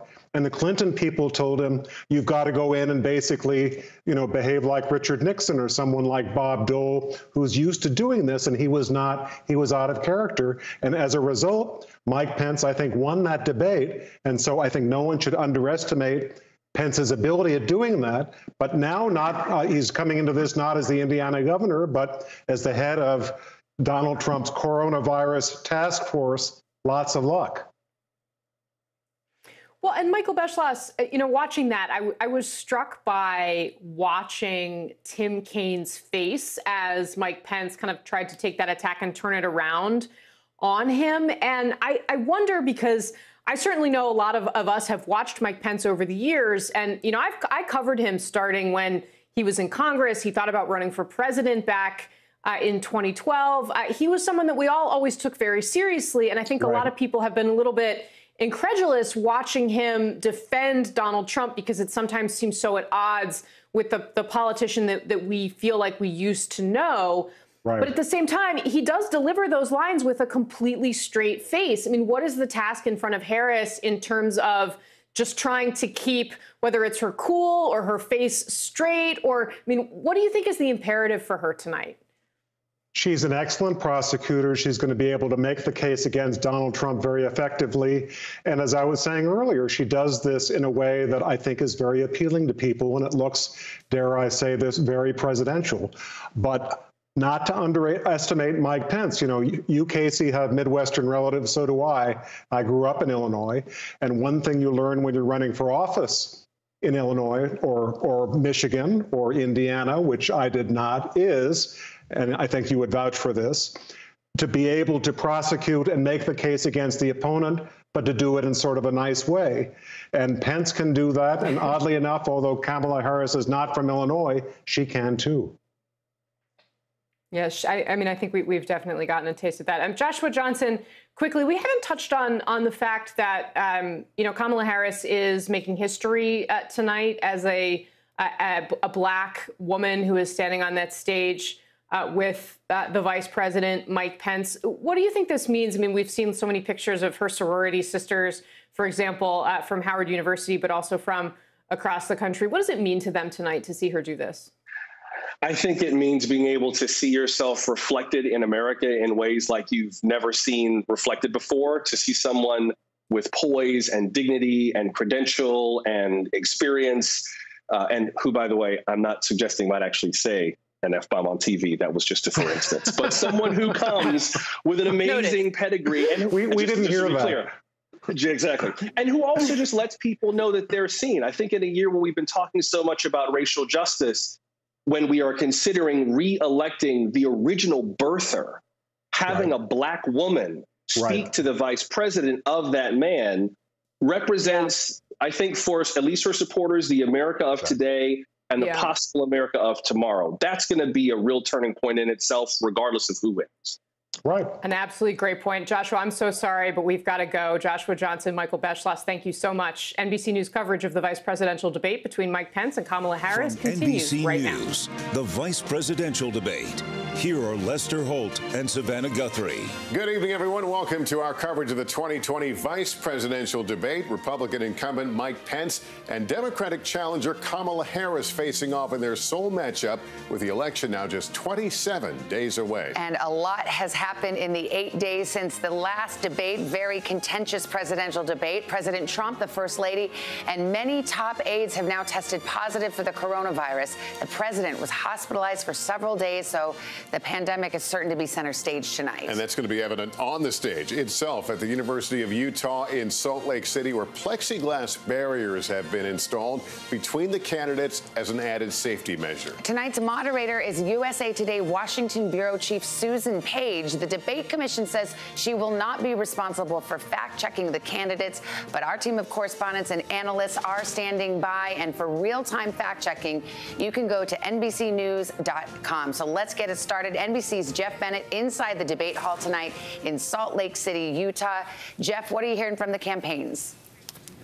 Hey, Savannah, good evening. It is impossible to overstate the degree to which the coronavirus pandemic has transformed this vice presidential debate, starting with President Trump recovering from the virus at the White House. No vice president has ever debated while a president is known to be ill. And of course, the pandemic also stretches to the stage behind me. You've got the 12 feet of space between the candidates, the plexiglass partitions. And when it comes to what we might expect the candidates themselves to say tonight, I'm told by a Biden campaign official that they don't necessarily expect Senator Harris to spar with Mike Pence that her goal is to aim higher, to prosecute the case against President Trump as she sees it, and to lay out a contrasting vision for America. Vice President Mike Pence's goal, I'm told, is to help the Trump campaign, one of his goals anyway, is to help the Trump campaign gain ground, both with those key groups of voters and in those battleground states where President Trump right now is underperforming. But look, in Senator Harris and in the Vice President, you have two seasoned, skilled debaters, two longtime public servants. This should be a very substantive debate. All right, Jeff, thanks. Let's turn to NBC News political director and moderator of Meet the Press, Chuck Todd. Chuck, Mike Pence may have a tough hill to climb tonight. He does. Look, I do think this debate will be more polite, which I think everybody watching will appreciate that. But yes, I think the vice president has a tougher hill to climb than he already had. Number one, forget last week's debate. How about everything that has happened in the last 48 hours from the president's diagnosis? He's the head of the task force, and the president walked away from relief talks. I don't know how he can get off of the virus. That's his challenge tonight. But let me turn to NBC's senior Washington correspondent, Andrea Mitchell, for the flip side of that, which is, yes, Mike Pence is the head of the task force, which means he knows this issue inside and out. If anyone can defend the case for the administration, this is the one who can do it. Except that he is the head of the task force, which has been so widely criticized for its conduct for months and months. So I think he will be on the defensive. He's a very experienced debater, a former talk show host, and he'll be polite in going after Harris as well as Joe Biden. They are both skilled debaters, as we said, and this debate is about to get underway. Let's turn it over to tonight's moderator, Susan Page. Good evening. From the University of Utah in Salt Lake City, welcome to the first and only vice presidential debate of 2020, sponsored by the Nonpartisan Commission on Presidential Debates. I'm Susan Page of USA Today. It is my honor to moderate this debate, an important part of our democracy. In Kingsbury Hall tonight, we have a small and socially distant audience, and we've taken extra precautions during this pandemic. Among other things, everyone in the audience is required to wear a face mask, and the candidates will be seated 12 feet apart. The audience is enthusiastic about their candidates, but they've agreed to express that enthusiasm only twice, at the end of the debate and now when I introduce the candidates. Please welcome California Senator Kamala Harris and Vice President Mike Pence.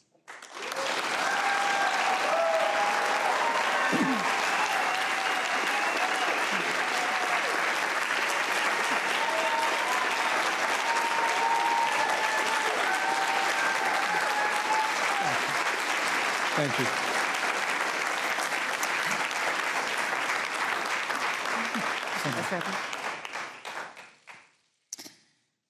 Senator Harris and Vice President Pence, thank you for being here. We're meeting as President Trump and the First Lady continue to undergo treatment in Washington after testing positive for COVID-19. We send our thoughts and prayers to them for their rapid and complete recovery and for the recovery of everyone afflicted by the coronavirus. The two campaigns and the Commission on Presidential Debates have agreed to the ground rules for tonight. I'm here to enforce them on behalf of the millions of Americans who are watching. One note, no one in either campaign or at the Commission or anywhere else has been told in advance what topics I'll raise or what questions I'll ask. This 90-minute debate will be divided into 9 segments of about 10 minutes each. I'll begin a segment by posing a question to each of you, sometimes the same question, sometimes a different question on the same topic. You will then have 2 minutes to answer without interruption by me or the other candidate. Then we'll take 6 minutes or so to discuss the issue. At that point, although there will always be more to say, we'll move on to the next topic. We want a debate that is lively, but Americans also deserve a discussion that is civil. These are tumultuous times, but we can and will have a respectful exchange about the big issues facing our nation. Let's begin with the ongoing pandemic that has cost our country so much. Senator Harris, the coronavirus is not under control. Over the past week, Johns Hopkins reports that 39 states have had more COVID cases over the past 7 days than in the week before. 9 states have set new records. Even if a vaccine is released soon, the next administration will face hard choices. What would a Biden administration do in January and February that a Trump administration wouldn't do? Would you impose new lockdowns for businesses and schools and hotspots? A federal mandate to wear masks? You have 2 minutes to respond without interruption. Thank you, Susan. Well, the American people have witnessed what is the greatest failure of any presidential administration in the history of our country. And here are the facts. 210,000 dead people in our country in just the last several months.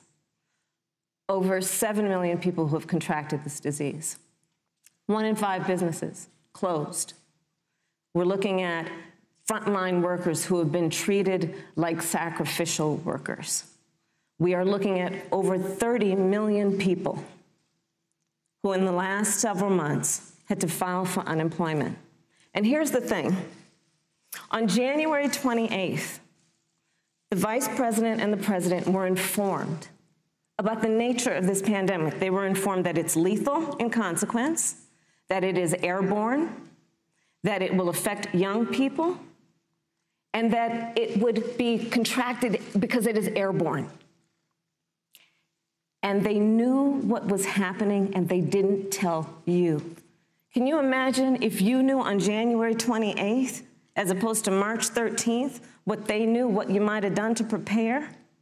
They knew and they covered it up. The president said it was a hoax. They minimized the seriousness of it. The president said, you're on one side of his ledger if you wear a mask, you're on the other side of his ledger if you don't. And in spite of all of that, today they still don't have a plan. They still don't have a plan. Well, Joe Biden does. And our plan is about what we need to do around a national strategy for contact tracing, for testing, for administration of the vaccine, and making sure that it will be free for all. That is the plan that Joe Biden has and that I have, knowing that we have to get a hold of what has been going on, and we need to save our country. And Joe Biden is the best leader to do that. And frankly, this administration has forfeited their right to re-election based on this. Thank you, Senator Harris. Vice President Pence, more than 210,000 Americans have died of COVID-19 since February. The U.S. death toll as a percentage of our population is higher than that of almost every other wealthy nation on earth. For instance, our death rate is 2.5 times that of Canada next door. You head the administration's coronavirus task force. Why is the U.S. death toll as a percentage of our population higher than that of almost every other wealthy country? And you have 2 minutes to respond without interruption. Susan, thank you. And I want to thank the Commission and the University of Utah for hosting this event. And Senator Harris, it's a privilege to be on the stage with you. And our nation has gone through a very challenging time this year. But I want the American people to know that from the very first day, President Donald Trump has put the health of America first. Before there were more than 5 cases in the United States, all people who had returned from China, President Donald Trump did what no other American president had ever done. And that was he suspended all travel from China, the second largest economy in the world. Now, Senator Joe Biden opposed that decision. He said it was xenophobic and hysterical. But I can tell you, having led the White House Coronavirus Task Force, that decision alone by President Trump bought us invaluable time to stand up the greatest national mobilization since World War II. And I believe it saved hundreds of thousands of American lives. Because with that time, we were able to reinvent testing. More than 115 million tests have been done to date. We were able to see to the delivery of billions of supplies so our doctors and nurses had the resources support they needed. And we began, really, before the month of February was out, to develop a vaccine and to develop medicines and therapeutics that have been saving lives all along the way. And under President Trump's leadership, Operation Warp Speed, we believe, will have literally tens of millions of doses of a vaccine before the end of this year. The reality is, when you look at the Biden plan, it reads an awful lot like what President Trump and I and our task force have been doing every step of the way. I mean, quite frankly, when I look at their plan that talks about advancing testing, creating new PPE, developing a vaccine, It looks a little bit like plagiarism, which is something Joe Biden knows a little bit about. And I think the American people know that this is a president who has put the health of America first, and the American people, I believe with my heart, can be proud of the sacrifices they have made. It's saved countless American lives. Senator Harris, would you like to respond? Absolutely. Whatever the vice president is claiming the administration has done, clearly it hasn't worked.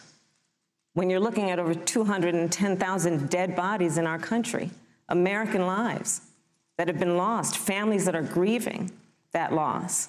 And you know, the vice president is the head of the task force and knew on January 28th how serious this was. And then thanks to Bob Woodward, we learned that they knew about it. And then when that was exposed, the vice president said, when asked, well, why didn't y'all tell anybody? He said, because the president wanted people to remain calm. Well, let's get no, but Susan, this is important. Susan, I want to add, but if, Mr. Vice President, I'm speaking. I'm speaking. Yeah, you can have 15 more seconds, and then we'll give the vice president a chance to respond. So I want to ask the American people, how calm were you when you were panicked about where you're going to get your next roll of toilet paper? How calm were you when your kids were sent home from school and you didn't know when they could go back? How calm were you when your children couldn't see your parents because you were afraid they could kill them? Let's give Vice President Pence a chance to respond. Vice President Pence, you have 1 minute to respond. You know, there's not a day gone by that I haven't thought of every American family that's lost a loved one. And I want all of you to know that you'll always be in our hearts and in our prayers. But when you say what the American people have done over these last 8 months hasn't worked, that's a great disservice to the sacrifices the American people have made. The reality, if I may finish, Senator, the reality is Dr. Fauci said everything that he told the president in the Oval Office, the president told the American people. Now, President Trump, I will tell you, has boundless confidence in the American people, and he always spoke with confidence that we'd get through this together. But when you say it hasn't worked, when Dr. Fauci and Dr. Birx and our medical experts came to us in the second week of March, they said if the president didn't take the unprecedented step of shutting down roughly half of the American economy, that we could lose 2.2 million Americans. Now, that's the reality. Thank you. They also said to us if we did everything right, Susan, we could still lose more than 200,000 Americans. Vice President Now, one Pence, life lost is too many, Susan, but the American people, I believe, deserve credit for the sacrifices that they have made, putting the health of their family and their neighbors first, our doctors, our nurses, our first responders. Thank you, Vice President Pence. And I'm going to speak up on behalf of what the American people have done. Vice President Pence, you were in the front row in a Rose Garden event 11 days ago, what seems to have been a super spreader event for senior administration and congressional officials. No social distancing, few masks, and now a cluster of coronavirus cases among those who were there. How can you expect Americans to follow the administration's safety guidelines to protect themselves from COVID when you at the White House have not been doing so? Well, the American people have demonstrated over the last 8 months that when given the facts, they're willing to put the health of their families and their neighbors and people they don't even know first. And President Trump and I have great confidence in the American people and their ability to take that information and put it into practice. In the height of the epidemic, when we were losing a heartbreaking number of 2,500 Americans a day, we surged resources to New Jersey and New York and New Orleans and Detroit. We told the American people what needed to be done, and the American people made the sacrifices. When the outbreak in the Sun Belt happened this summer, again, Americans stepped forward. But the reality is the work of the President of the United States goes on. A vacancy on the Supreme Court of the United States has come upon us, and the President introduced Judge Amy Coney Barrett. Thank you. Thank you, Vice President Pence. If I may say, that Rose Garden event, there's been a great deal of speculation about it. My wife Karen and I were there and honored to be there. Many of the people who were at that event, Susan, actually were tested for coronavirus, and it was an outdoor event, which all of our scientists regularly and routinely advise. The difference here is President Trump and I trust the American people to make choices in the best interest of their health. Joe Biden and Kamala Harris consistently talk about mandates, and not just mandates with the coronavirus, but a government takeover of health care, the Green New Deal, all government control. We're about freedom and respecting the freedom of the American people. Let's talk about respecting the American people. You respect the American people when you tell them the truth. You respect the American people when you have the courage to be a leader, speaking of those things that you may not want people to hear, but they need to hear so they can protect themselves. But this administration stood on information that if you had as a parent, if you had as a worker, knowing you didn't have enough money saved up, and now you're standing in a food line because of the ineptitude of an administration that was unwilling to speak the truth to the American people. So let's talk about caring about the American people. The American people have had to sacrifice far too much because of the incompetence of this administration. It is asking too much of the people. Susan, we talked about it is asking too much of the people. That they would not be equipped with the information they need to help themselves to protect their parents and their children. Sorry. Kamala Harris, Senator Harris, I'm sorry. It's fine, I'm Kamala. No, you're Senator Harris to me. For life to get back to normal, Dr. Anthony Fauci and other experts say that most of the people who can be vaccinated need to be vaccinated. But half of Americans now say they wouldn't take a vaccine if it was released now. If the Trump administration approves a vaccine before or after the election, should Americans take it, and would you take it? If the public health professionals, if Dr. Fauci, if the doctors tell us that we should take it, I'll be the first in line to take it, absolutely. But if Donald Trump tells us that we should take it, I'm not taking it. Vice President Pence, there have been a lot of repercussions from this pandemic. In recent days, the president's diagnosis of COVID-19 has underscored the importance of the job that you hold and that you are seeking. That's our second topic tonight. It's the role of the vice president. One of you will make history on January 20th. You will be the vice president to the oldest president the United States has ever had. Donald Trump will be 74 years old on Inauguration Day. Joe Biden will be 78 years old. That already has raised concerns among some voters, concerns that have been sharpened by President Trump's hospitalization in recent days. Vice President Pence, have you had a conversation or reached an agreement with President Trump about safeguards or procedures when it comes to the issue of presidential disability? And if not, do you think you should? You have 2 minutes without interruption. Well, Susan, thank you, although I would like to go back. I think we need to move on to the issue of thank you, but I would like to go back because the reality is that we're going to have a vaccine, Senator, in record time, in unheard of time, in less than a year. We have 5 companies in phase 3 clinical trials, and we're right now producing tens of millions of doses. So the fact that you continue to undermine public confidence in a vaccine, if the vaccine emerges during the Trump administration, I think is unconscionable. And Senator, I just ask you, stop playing politics with people's lives. The reality is that we will have a vaccine, we believe, before the end of this year. And it will have the capacity to save countless American lives. And your continuous undermining of confidence in a vaccine is it's just unacceptable.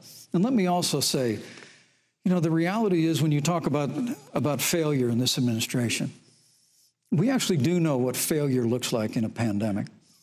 It was 2009. The swine flu arrived in the United States. Thankfully, it ended up not being as lethal as the coronavirus. But before the end of the year, when Joe Biden was vice president of the United States, not 7.5 million people contracted the swine flu. 60 million Americans contracted the swine flu. If the swine flu had been as lethal as the coronavirus in 2009, when Joe Biden was vice president, we would have lost 2 million American lives. His own chief of staff, Ron Klain, would say last year that it was pure luck that they did, quote, everything possible wrong. And we learned from that. They left the strategic national stockpile empty. They left an empty and hollow plan, but we still learned from it. And I think the American people, I'm going to say again, can be proud of what we have done. And Senator, please stop undermining confidence in a vaccine. Senator Harris, let me ask you the same question that I asked Vice President Pence, which is, have you had a conversation or reached an agreement with Vice President Biden about safeguards or procedures when it comes to the issue of presidential disability? And if not, and if you win the election next month, Do you think you should? You have 2 minutes uninterrupted. So let me tell you, first of all, the day I got the call from Joe Biden, it was actually a Zoom call, asking me to serve with him on this ticket was probably one of the most memorable days of my life. I thought about my mother, who came to the United States at the age of 19, gave birth to me at the age of 25 at Kaiser Hospital in Oakland, California. And the thought that I'd be sitting here right now, I know would make her proud, and she must be looking down on this. You know, Joe and I were raised in a very similar way. We were raised with values that are about hard work, about the value and the dignity of public service, and about the importance of fighting for the dignity of all people. And I think Joe asked me to serve with him because, you know, I have a career that included being elected the first woman district attorney of San Francisco, where I created models of innovation for law enforcement in terms of reform of the criminal justice system. I was elected the first woman of color and black woman to be elected Attorney General of the state of California, where I ran the second largest Department of Justice in the United States, second only to the United States Department of Justice. And there I took on everything from transnational criminal organizations to the big banks that were taking advantage of homeowners to for-profit colleges that were taking advantage of veterans.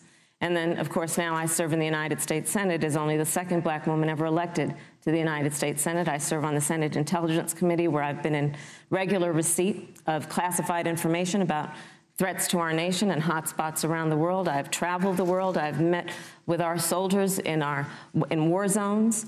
And I think Joe has asked me to serve with him because he knows that we share a purpose, which is about lifting up the American people. And after the 4 years that we have seen of Donald Trump unifying our country around our common values and principles. Thank you, Senator Harris. You know, neither President Trump nor Vice President Biden has released a sort of detailed health information that had become the modern norm until the 2016 election. And in recent days, President Trump's doctors have given misleading answers or refused to answer basic questions about his health. And my question to each of you in turn is this information voters deserve to know? Vice President Pence, would you like to go first? Well, Susan, thank you. And let me say, on behalf of the President and the First Lady, how moved we've all been by the outpouring of prayers and concern for the President. And I do believe it's emblematic of the prayers and the concern that have ushered forth for every American impacted by the coronavirus. But the care the President received at Walter Reed Hospital, the White House doctors, was exceptional.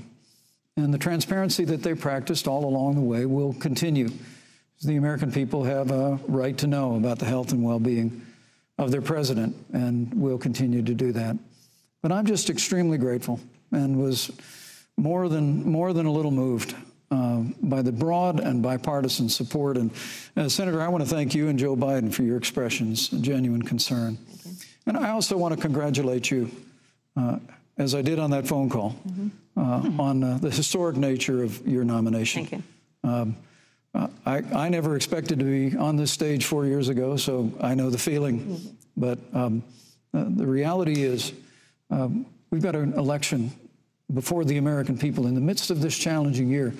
And the stakes have never been higher, but I think the choice has never been clear. I want to give Senator Harris a chance to respond to the same question I asked, which is, do voters have a right to know more detailed health information about presidential candidates and especially about presidents, especially when they're facing some kind of challenge? Absolutely, and that's why Joe Biden has been so incredibly transparent, and certainly by contrast, the president has not, both in terms of health records, but also let's look at taxes.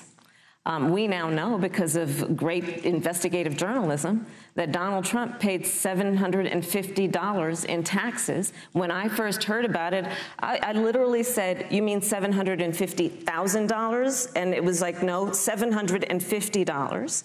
We now know Donald Trump owes and is in debt for $400 million. And just so everyone is clear, when we say in debt, it means you owe money to somebody. And it'd be really good to know who the President of the United States, the Commander-in-Chief, owes money to, because the American people have a right to know what is influencing the president's decisions. And is he making those decisions on the best interest of the American people, of you, or self-interest? So, Susan, I'm glad you asked about transparency, because it has to be across the board. Joe has been incredibly transparent over many, many years. The one thing we all know about Joe, he puts it all out there. He is honest, he is forthright. But Donald Trump, on the other hand, has been about covering up everything. Thank you, Senator Harris. I want to give you a chance to respond, Vice President. Well, look, I respect the fact that Joe Biden spent 47 years in public life. I respect your public service as well. Thank you. But the American people have a president who's a businessman, he's a job creator, who's paid tens of millions of dollars in taxes. Payroll taxes, property taxes. He's created tens of thousands of American jobs. And the president said those public reports are not accurate. And the president's also released literally stacks of financial disclosures the American people can review just as the law allows. But the distinction here is that Joe Biden, 47 years in public service, compared to President Donald Trump, who brought all of that experience 4 years ago. Thank you, Vice President. And turned this economy around by cutting taxes, rolling back regulation, unleashing American energy, fighting for free and fair trade, and all of that's on the line if Joe Biden and Kamala Harris. You know, that's a good segue into our third topic, which is about the economy. This has been another aspect of life for Americans that's been so affected by this coronavirus. We have a jobs crisis brewing. On Friday, we learned that the unemployment rate had declined to 7.9% in September, but the job growth had stalled, and that was before the latest round of layoffs and furloughs in the airline industry at Disney and elsewhere. Hundreds of thousands of discouraged workers have stopped looking for work. Nearly 11 million jobs that existed at the beginning of the year haven't been replaced. Those hardest hit include Latinos, blacks, and women. Senator Harris, the Biden-Harris campaign has proposed new programs to boost the economy, and you would pay for that new spending by raising $4 trillion in taxes on wealthy individuals and corporations. Some economists warn that could curb entrepreneurial ventures that fuel growth and create jobs. Would raising taxes put the recovery at risk? And you have 2 minutes to answer uninterrupted. Thank you. On the issue of the economy, I think there couldn't be a more fundamental difference between Donald Trump and Joe Biden. Joe Biden believes you measure the health and the strength of America's economy based on the health and the strength of the American worker and the American family. On the other hand, you have Donald Trump, who measures the strength of the economy based on how rich people are doing, which is why he passed a tax bill benefiting the top 1% and the biggest corporations of America, leading to a $2 trillion deficit that the American people are going to have to pay for.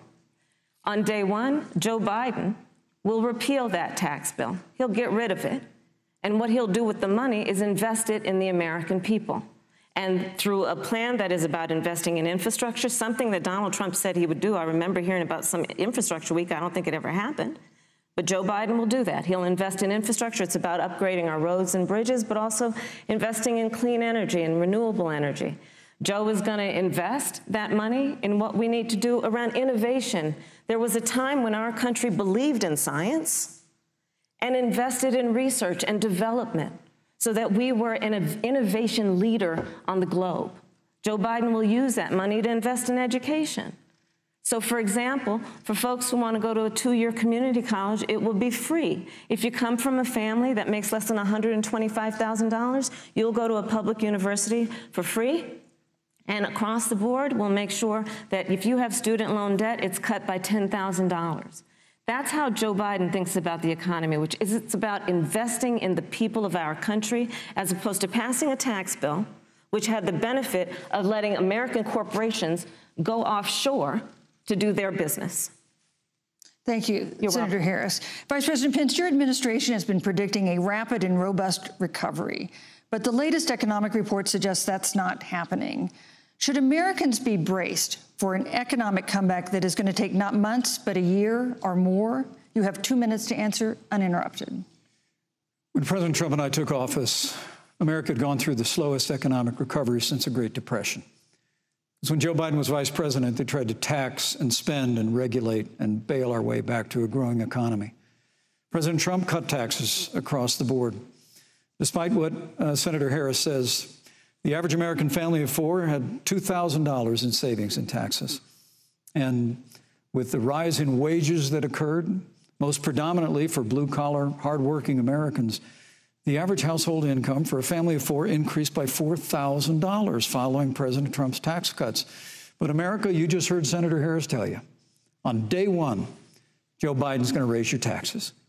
It's really remarkable to think, Susan. That's not what I said. I mean, right after a time where we're going through a pandemic that lost 22 million jobs at the height, we've already added back 11.6 million jobs because we had a president who cut taxes, rolled back regulation, unleashed American energy, fought for free and fair trade, and secured $4 trillion from the Congress of the United States to give direct payments to families, save 50 million jobs through the Paycheck Protection Program.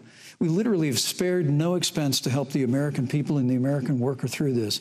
Joe Biden and Kamala Harris want to raise taxes. They want to bury our economy under a $2 trillion Green New Deal, which you were one of the original co-sponsors of in the United States Senate.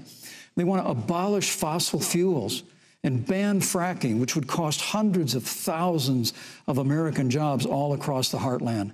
And Joe Biden wants to go back to the economic surrender to China, that when we took office, half of our international trade deficit was with China alone. And Joe Biden wants to repeal all of the tariffs that President Trump put into effect to fight for American jobs and American workers. Joe Biden says democracy's on the ballot. Make no mistake about it, Susan.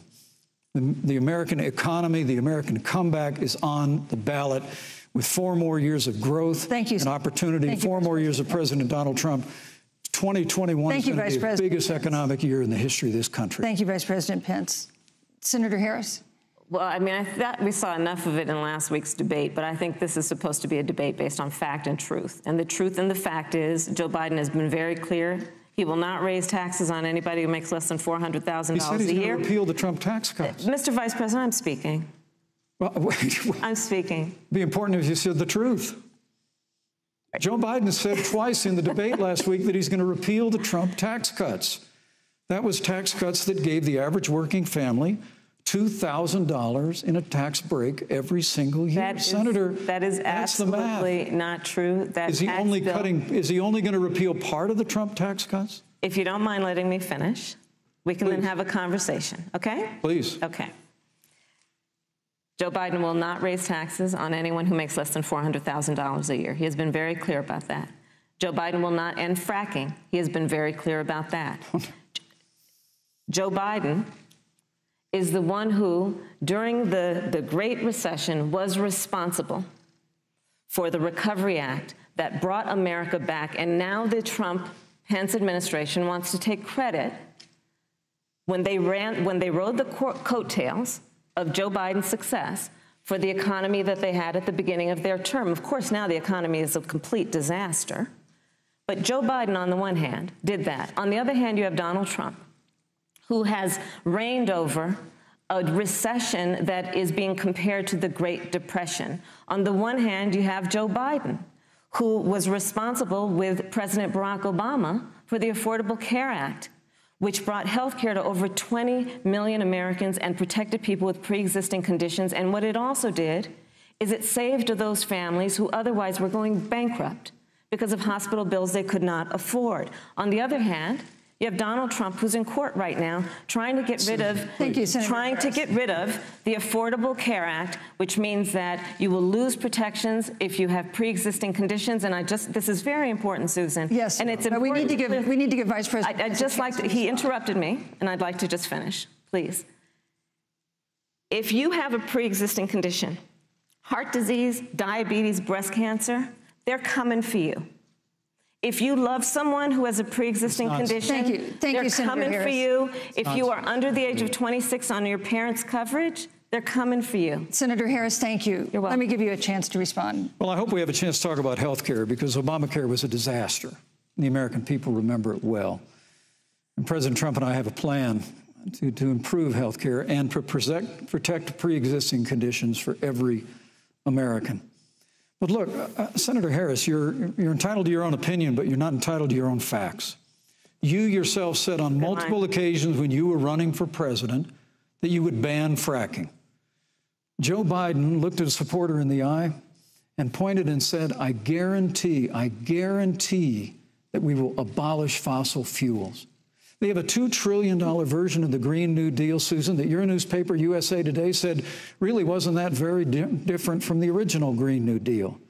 More taxes, more regulation, banning fracking, abolishing fossil fuel, crushing American energy, and economic surrender to China is a prescription for economic decline. President Trump and I will keep America growing. The V-shaped recovery that's underway right now will continue with 4 more years of President Donald Trump in the White House. Thank you very, very much, Vice President Pence. Once again, you've provided the perfect segue to a new topic, which is climate change. And Vice President Pence, I'd like to pose the first question to you. This year, we've seen record-setting hurricanes in the South. Another one, Hurricane Delta, is now threatening the Gulf. And we have seen record-setting wildfires in the West. Do you believe, as the scientific community has concluded, that man-made climate change has made wildfires bigger, hotter, and more deadly, and have made hurricanes wetter, slower, and more damaging? You have 2 minutes uninterrupted. Thank you, Susan. Well, first, I'm very proud of our record on the environment and on conservation. According to all of the best estimates, our air and land are cleaner than any time ever recorded, and our water is among the cleanest in the world. And just a little while ago, the President signed the Outdoors Act. It's the largest investment in our public lands and public parks in 100 years. So President Trump has made a commitment to conservation and to the environment. Now, with regard to climate change, the climate is changing, but the issue is, what's the cause and what do we do about it? And President Trump has made it clear that we're going to continue to listen to the science. Now, Joe Biden and Kamala Harris would put us back in the Paris Climate Accord. They'd impose the Green New Deal, which would crush American energy, would increase the energy costs of American families in their homes, and literally would crush American jobs. And President Trump and I believe that the progress that we have made in a cleaner environment has been happening precisely because we have a strong free market economy. You know, what's remarkable is the United States has reduced CO2 more than the countries that are still in the Paris Climate Accord, but we've done it through innovation, and we've done it through natural gas and fracking, which, Senator, the American people can go look at the record. I know Joe Biden says otherwise now, as you do, but the both of you repeatedly committed to abolishing fossil fuel and banning fracking. And so by creating the kind of American innovation, we're actually steering toward a stronger and better environment. With regard to wildfires, President Trump and I believe that forest management has to be front and center, and even Governor Gavin Newsom from your state has agreed we've got to work on forest management. And with regard to hurricanes, the National Oceanic Administration tells us that actually as difficult as they are, Thank you, Vice President. There are no more hurricanes today than there were 100 years ago. Thank you. But many of the climate alarmists use hurricanes and wildfires to try and sell their bill of goods of a Green New Deal. And President Trump and I are going to always put American jobs and American workers first. Senator Harris, as the Vice President mentioned, you co-sponsored the Green New Deal in Congress. But Vice President Biden said in last week's debate that he does not support the Green New Deal. But if you look at the Biden-Harris campaign website, it describes the Green New Deal as a crucial framework. What exactly would be the stance of a Biden-Harris administration toward the Green New Deal? You have 2 minutes uninterrupted. Sure. So first of all, I will repeat, and the American people know, that Joe Biden will not ban fracking. That is a fact. That is a fact. I will repeat that Joe Biden has been very clear that he thinks about growing jobs, which is why he will not increase taxes for anyone who makes less than $400,000 a year. Joe Biden's economic plan, Moody's, which is a reputable Wall Street firm, has said will create 7 million more jobs than Donald Trump's. And part of those jobs that will be created by Joe Biden are going to be about clean energy and renewable energy. Because you see, Joe understands that the west coast of our country is burning, including my home state of California. Joe sees what is happening on the Gulf states, which are being battered by storms. Joe has seen and talked with the farmers in Iowa, whose entire crops have been destroyed because of floods. And so Joe believes, again, in science. I'll tell you something, Susan. I served, when I first got to the Senate, on the committee that's responsible for the environment. Do you know this administration took the word science off the website and then took the phrase climate change off the website? We have seen a pattern with this administration, which is they don't believe in science. And Joe's plan is about saying we're going to deal with it, but we're also going to create jobs. Donald Trump, when asked about the wildfires in California, and the question was, you know, the science is telling us this, you know what Donald Trump said? Science doesn't know.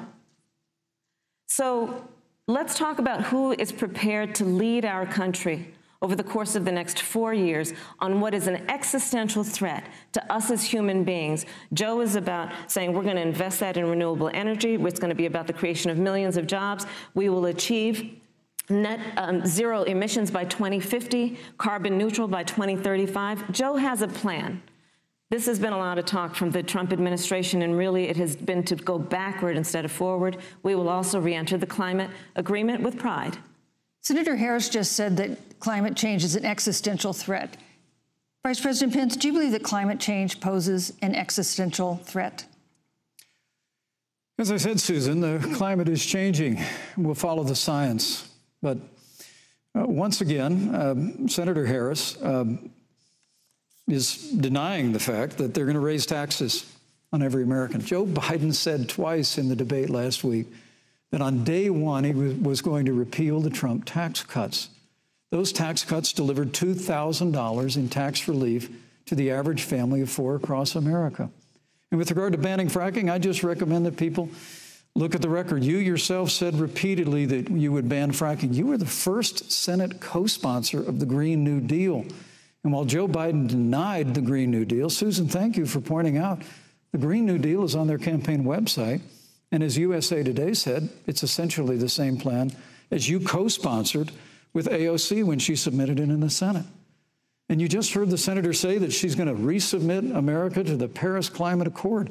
Look, the American people have always cherished our environment. We'll continue to cherish it. We've made great progress reducing CO2 emissions through American innovation and the development of natural gas through fracking.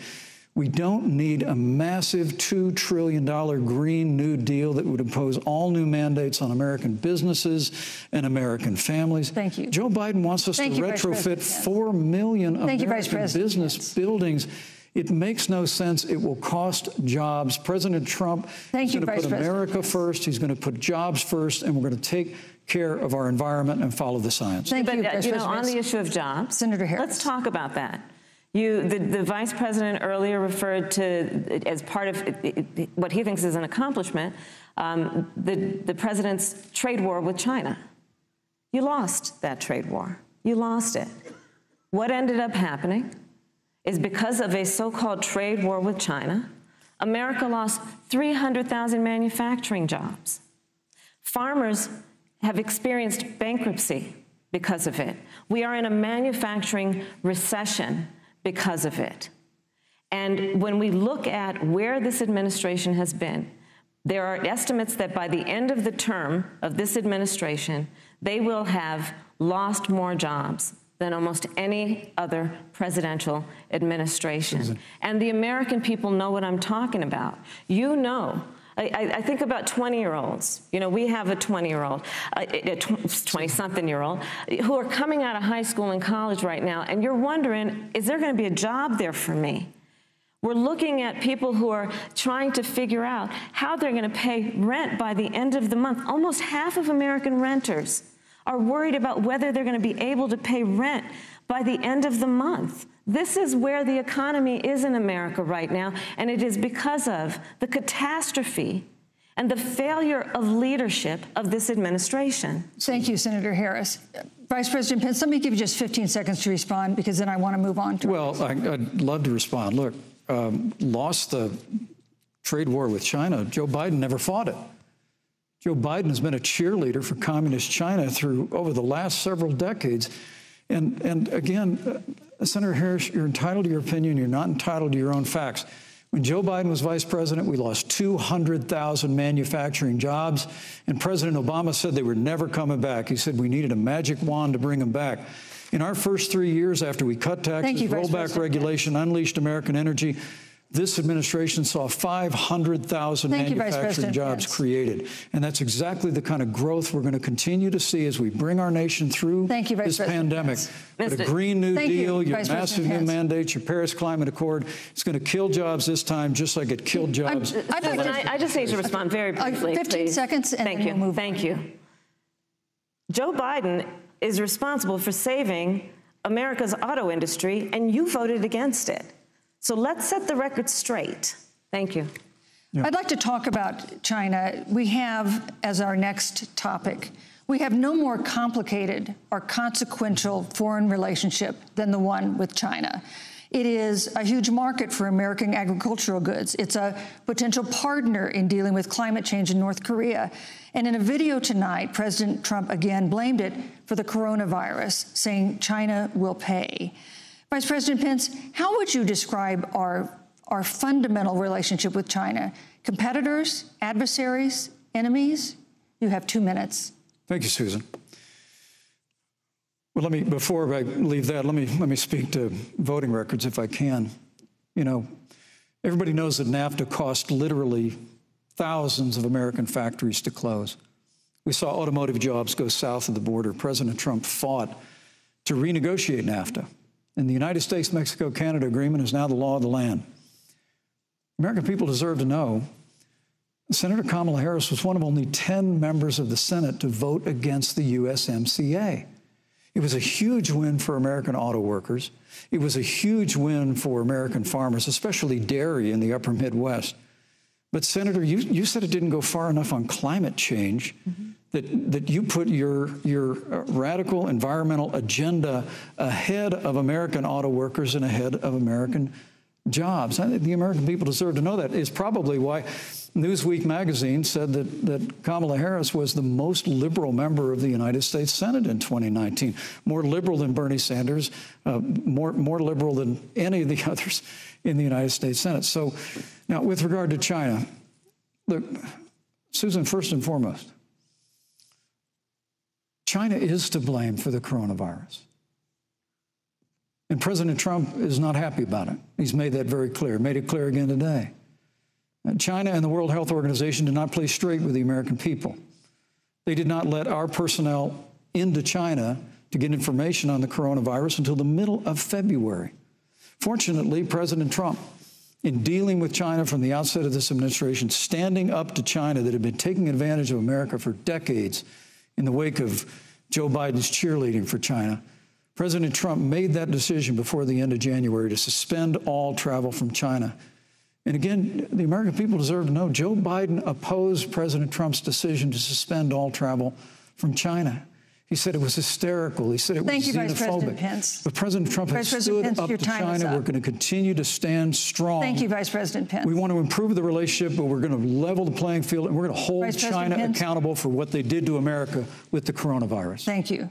Senator Harris, let me ask you the same question that I asked the Vice President. How would you describe our fundamental relationship with China? Are we competitors, adversaries, enemies? You'll have 2 minutes uninterrupted. Susan, the Trump administration's perspective and approach to China has resulted in the loss of American lives, American jobs, and America's standing. There's a weird obsession that President Trump has had with getting rid of whatever accomplishment was achieved by President Obama and Vice President Biden. For example, they created within the White House an office that basically was responsible for monitoring pandemics. They got away, they got rid of it. Not true. There was a team of disease experts that President Obama and Vice President Biden dispatched to China to monitor what is now predictable and what might happen. They pulled them out. We now are looking at 210,000 Americans who have lost their lives. Let's look at the job situation. We mentioned before the trade deal, the trade war, they wanted to call it, with China. It resulted in the loss of over 300 manufacturing jobs and a manufacturing recession, and the American consumer paying thousands of dollars more for goods because of that failed war that they called it. Then let's talk about standing. Pew, a reputable research firm, has done an analysis that shows that leaders of all of our formerly allied countries have now decided that they hold in greater esteem and respect Xi Jinping, the head of the Chinese Communist Party, than they do Donald Trump, the President of the United States, the Commander-in-Chief of the United States. This is where we are today because of a failure of leadership by this administration. Senator Harris, we've seen changes in the role of the United States in terms of global leadership over the past 4 years. And of course, times do change. What's your definition? We've seen strains with China, of course, as the Vice President mentioned. We've seen strains with our traditional allies in NATO and elsewhere. What is your definition of the role of American leadership in 2020? So, you know, Joe is, I love talking with Joe about a lot of these issues. And, you know, Joe, I think he said it quite well. He says, you know, foreign policy, it might sound complicated, but really it's relationships. So just think about it as relationships. And so we know this in our personal and professional relationships. You got to keep your word to your friends. Got to be loyal to your friends. People who've stood with you, got to stand with them. You got to know who your adversaries are and keep them in check. But what we have seen with Donald Trump is that he has betrayed our friends and embraced dictators around the world. Let's take, for example, Russia. So Russia, I serve on the Intelligence Committee of the United States Senate. America's intelligence community told us Russia interfered in the election of the President of the United States in 2016 and is playing in 2020. Christopher Wray, the director of the FBI, said the same. But Donald Trump, the Commander-in-Chief of the United States of America, prefers to take the word of Vladimir Putin over the word of the American intelligence community. You look at our friends at NATO. He has walked away from agreements. You can look at the Iran nuclear deal, which now has put us in a position where we are less safe because they are building up what might end up being a significant nuclear arsenal.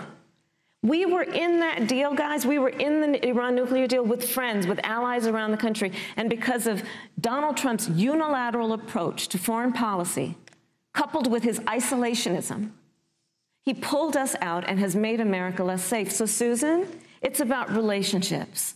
And the thing that has always been part of the strength of our nation, in addition to our great military, has been that we keep our word. But Donald Trump doesn't understand that because he doesn't understand what it means to be honest. Thank you, Senator Harris. Vice President Pence, let me give you a chance to respond. Well, thank you. Well, President Trump kept his word when we moved the American embassy to Jerusalem, the capital of the state of Israel. When Joe Biden was vice president, they promised to do that, and they never did. We've stood strong with our allies, but we've been demanding. NATO is now contributing more to our common defense than ever before, thanks to President Trump's leadership. We've strengthened our alliances across the Asia-Pacific, and we've stood strong against those who would do us harm. You know, when President Trump came into office, ISIS had captured an area of the Middle East the size of Pennsylvania. But President Trump unleashed the American military, and our armed forces destroyed the ISIS caliphate and took down their leader, al-Baghdadi, without one American casualty. Al-Baghdadi was responsible for the death of thousands. But notably, America's hearts today are with the family of Kayla Mueller, her parents of which are here with us tonight in Salt Lake City. Today, two of the ISIS killers responsible for Kayla Mueller's murder were brought to justice in the United States, Jihadi John was killed on the battlefield along with the other Beatle. The reality is that when Joe Biden was vice president, we had an opportunity to save Kayla Miller. It breaks my heart to reflect on it, but the military came into the Oval Office, presented a plan. They said they knew where Kayla was. Baghdadi had held her for 18 months, abused her mercilessly before they killed her. But when Joe Biden was vice president, they hesitated for a month. And when armed forces finally went in, it was clear she'd been moved 2 days earlier. And her family says with a heart that broke the heart of every American that if President Donald Trump had been president, they believe Kayla would be alive today. Thank you, Vice President. We destroyed the ISIS caliphate. And you talk about re-entering the Iran nuclear deal. I mean, the last administration transferred $1.8 billion to the leading state sponsor of terrorism. President Donald Trump got us out of the deal. Thank you, Vice President Pence. And when Qasem Soleimani was traveling to Baghdad to do harm to Americans, President Donald Trump took him out. Thank you, Vice President Pence. And America is safer, our allies are safer, and the American people know President Donald Trump will never have to take action. I would like to give Senator Harris a chance to respond, but not at such great length, because, of course, there are other topics we want to talk about. But I would like equal time. Yes. Thank you. Please go ahead. First of all, to the Mueller family, I know about your daughter's case, and I'm so sorry. I'm so sorry. What happened to her is awful, and it should have never happened. And I know Joe feels the same way. And I know that President Obama feels the same way. But you mentioned Soleimani. Let's start there. So after the strike on Soleimani, there was a counter strike on our troops in Iraq. And they suffered serious brain injuries, and do you know what Donald Trump dismissed them as? Headaches. And this is about a pattern of Donald Trump's, where he has referred to our men who are serving in our military as suckers and losers.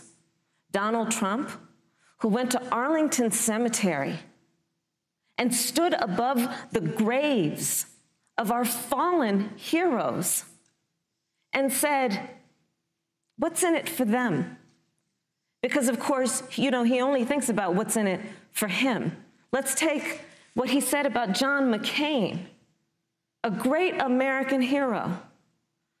And Donald Trump says he doesn't deserve to be called a hero because he was a prisoner of war.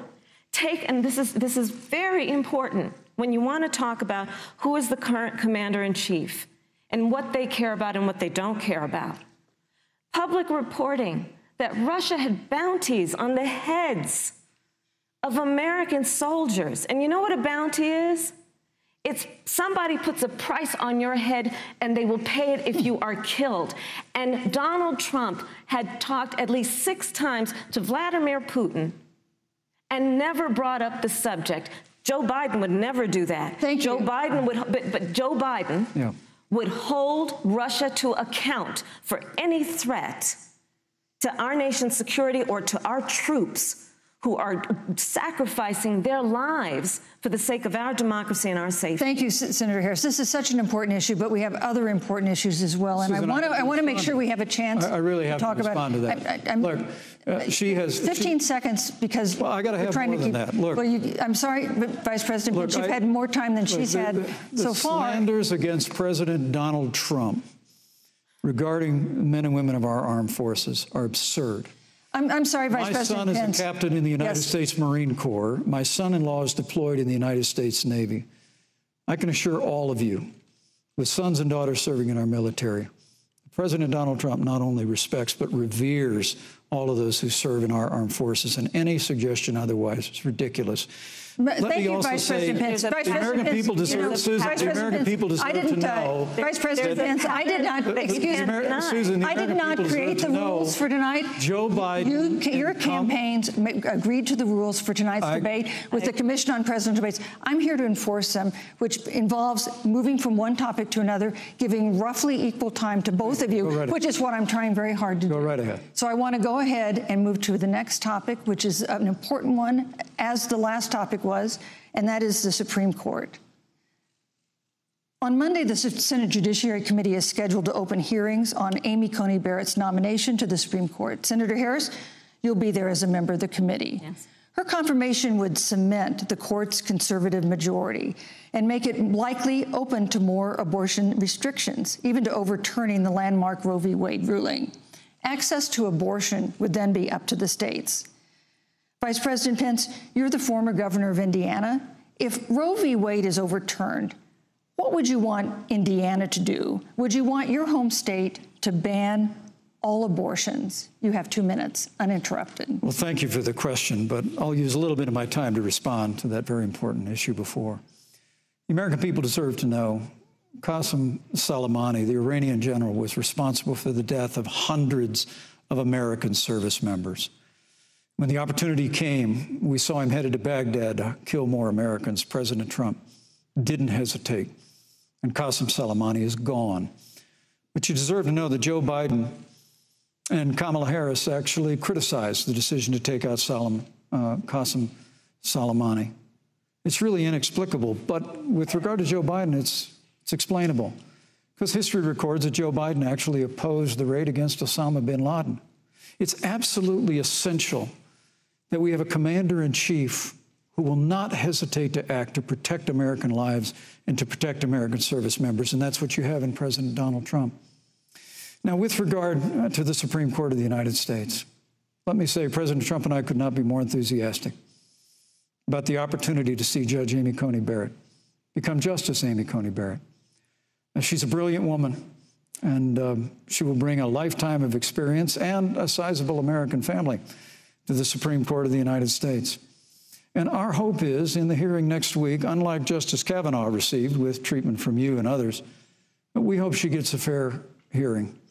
And we particularly hope that we don't see the kind of attacks on her Christian faith that we saw before. I mean, the Democrat chairman of the Judiciary Committee before, when Judge Barrett was being confirmed for the Court of Appeals, expressed concern that the dogma of her faith lived loudly in her.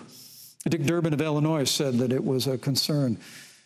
Senator, I know one of our judicial nominees you actually attacked because they were a member of the Catholic Knights of Columbus, just because the Knights of Columbus holds pro-life views and Thank you, Vice President Pence. So your my time hope is that when the hearing takes place, that Thank you, Vice President Pence. That Judge Amy Coney Barrett will be respected, Thank you, treated Vice President respectfully, Pence. voted and confirmed to the Supreme Court of the United States. Senator Harris, you're the senator from and former Attorney General of California. So let me ask you a parallel question to the one I posed to the Vice President.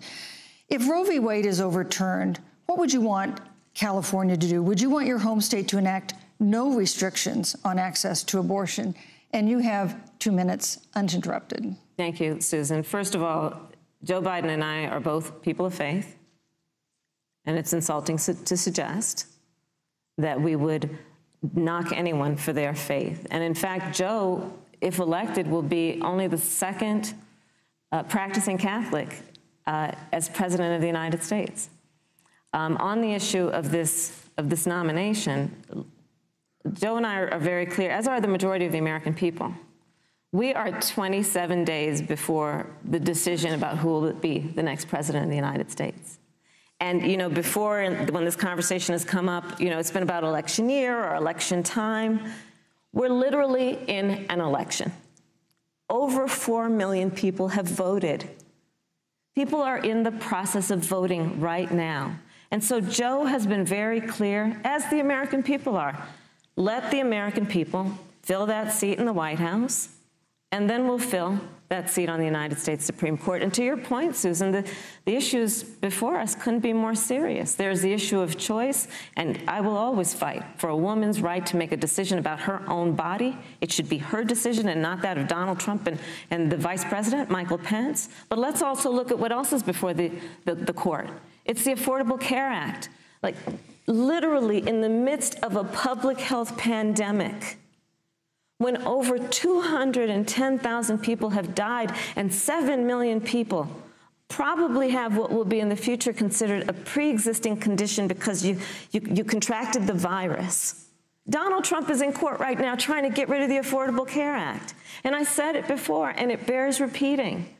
This means that there will be no more protections if they win for people with pre-existing conditions. Yeah. This means that over 20 million people will lose your coverage. It means that if you're under the age of 26, you can't stay on your parents' coverage anymore. And here's the thing. The contrast couldn't be more clear. They're trying to get rid of the Affordable Care Act. Joe Biden is saying, let's expand coverage. Let's give you a choice of a public option or private coverage.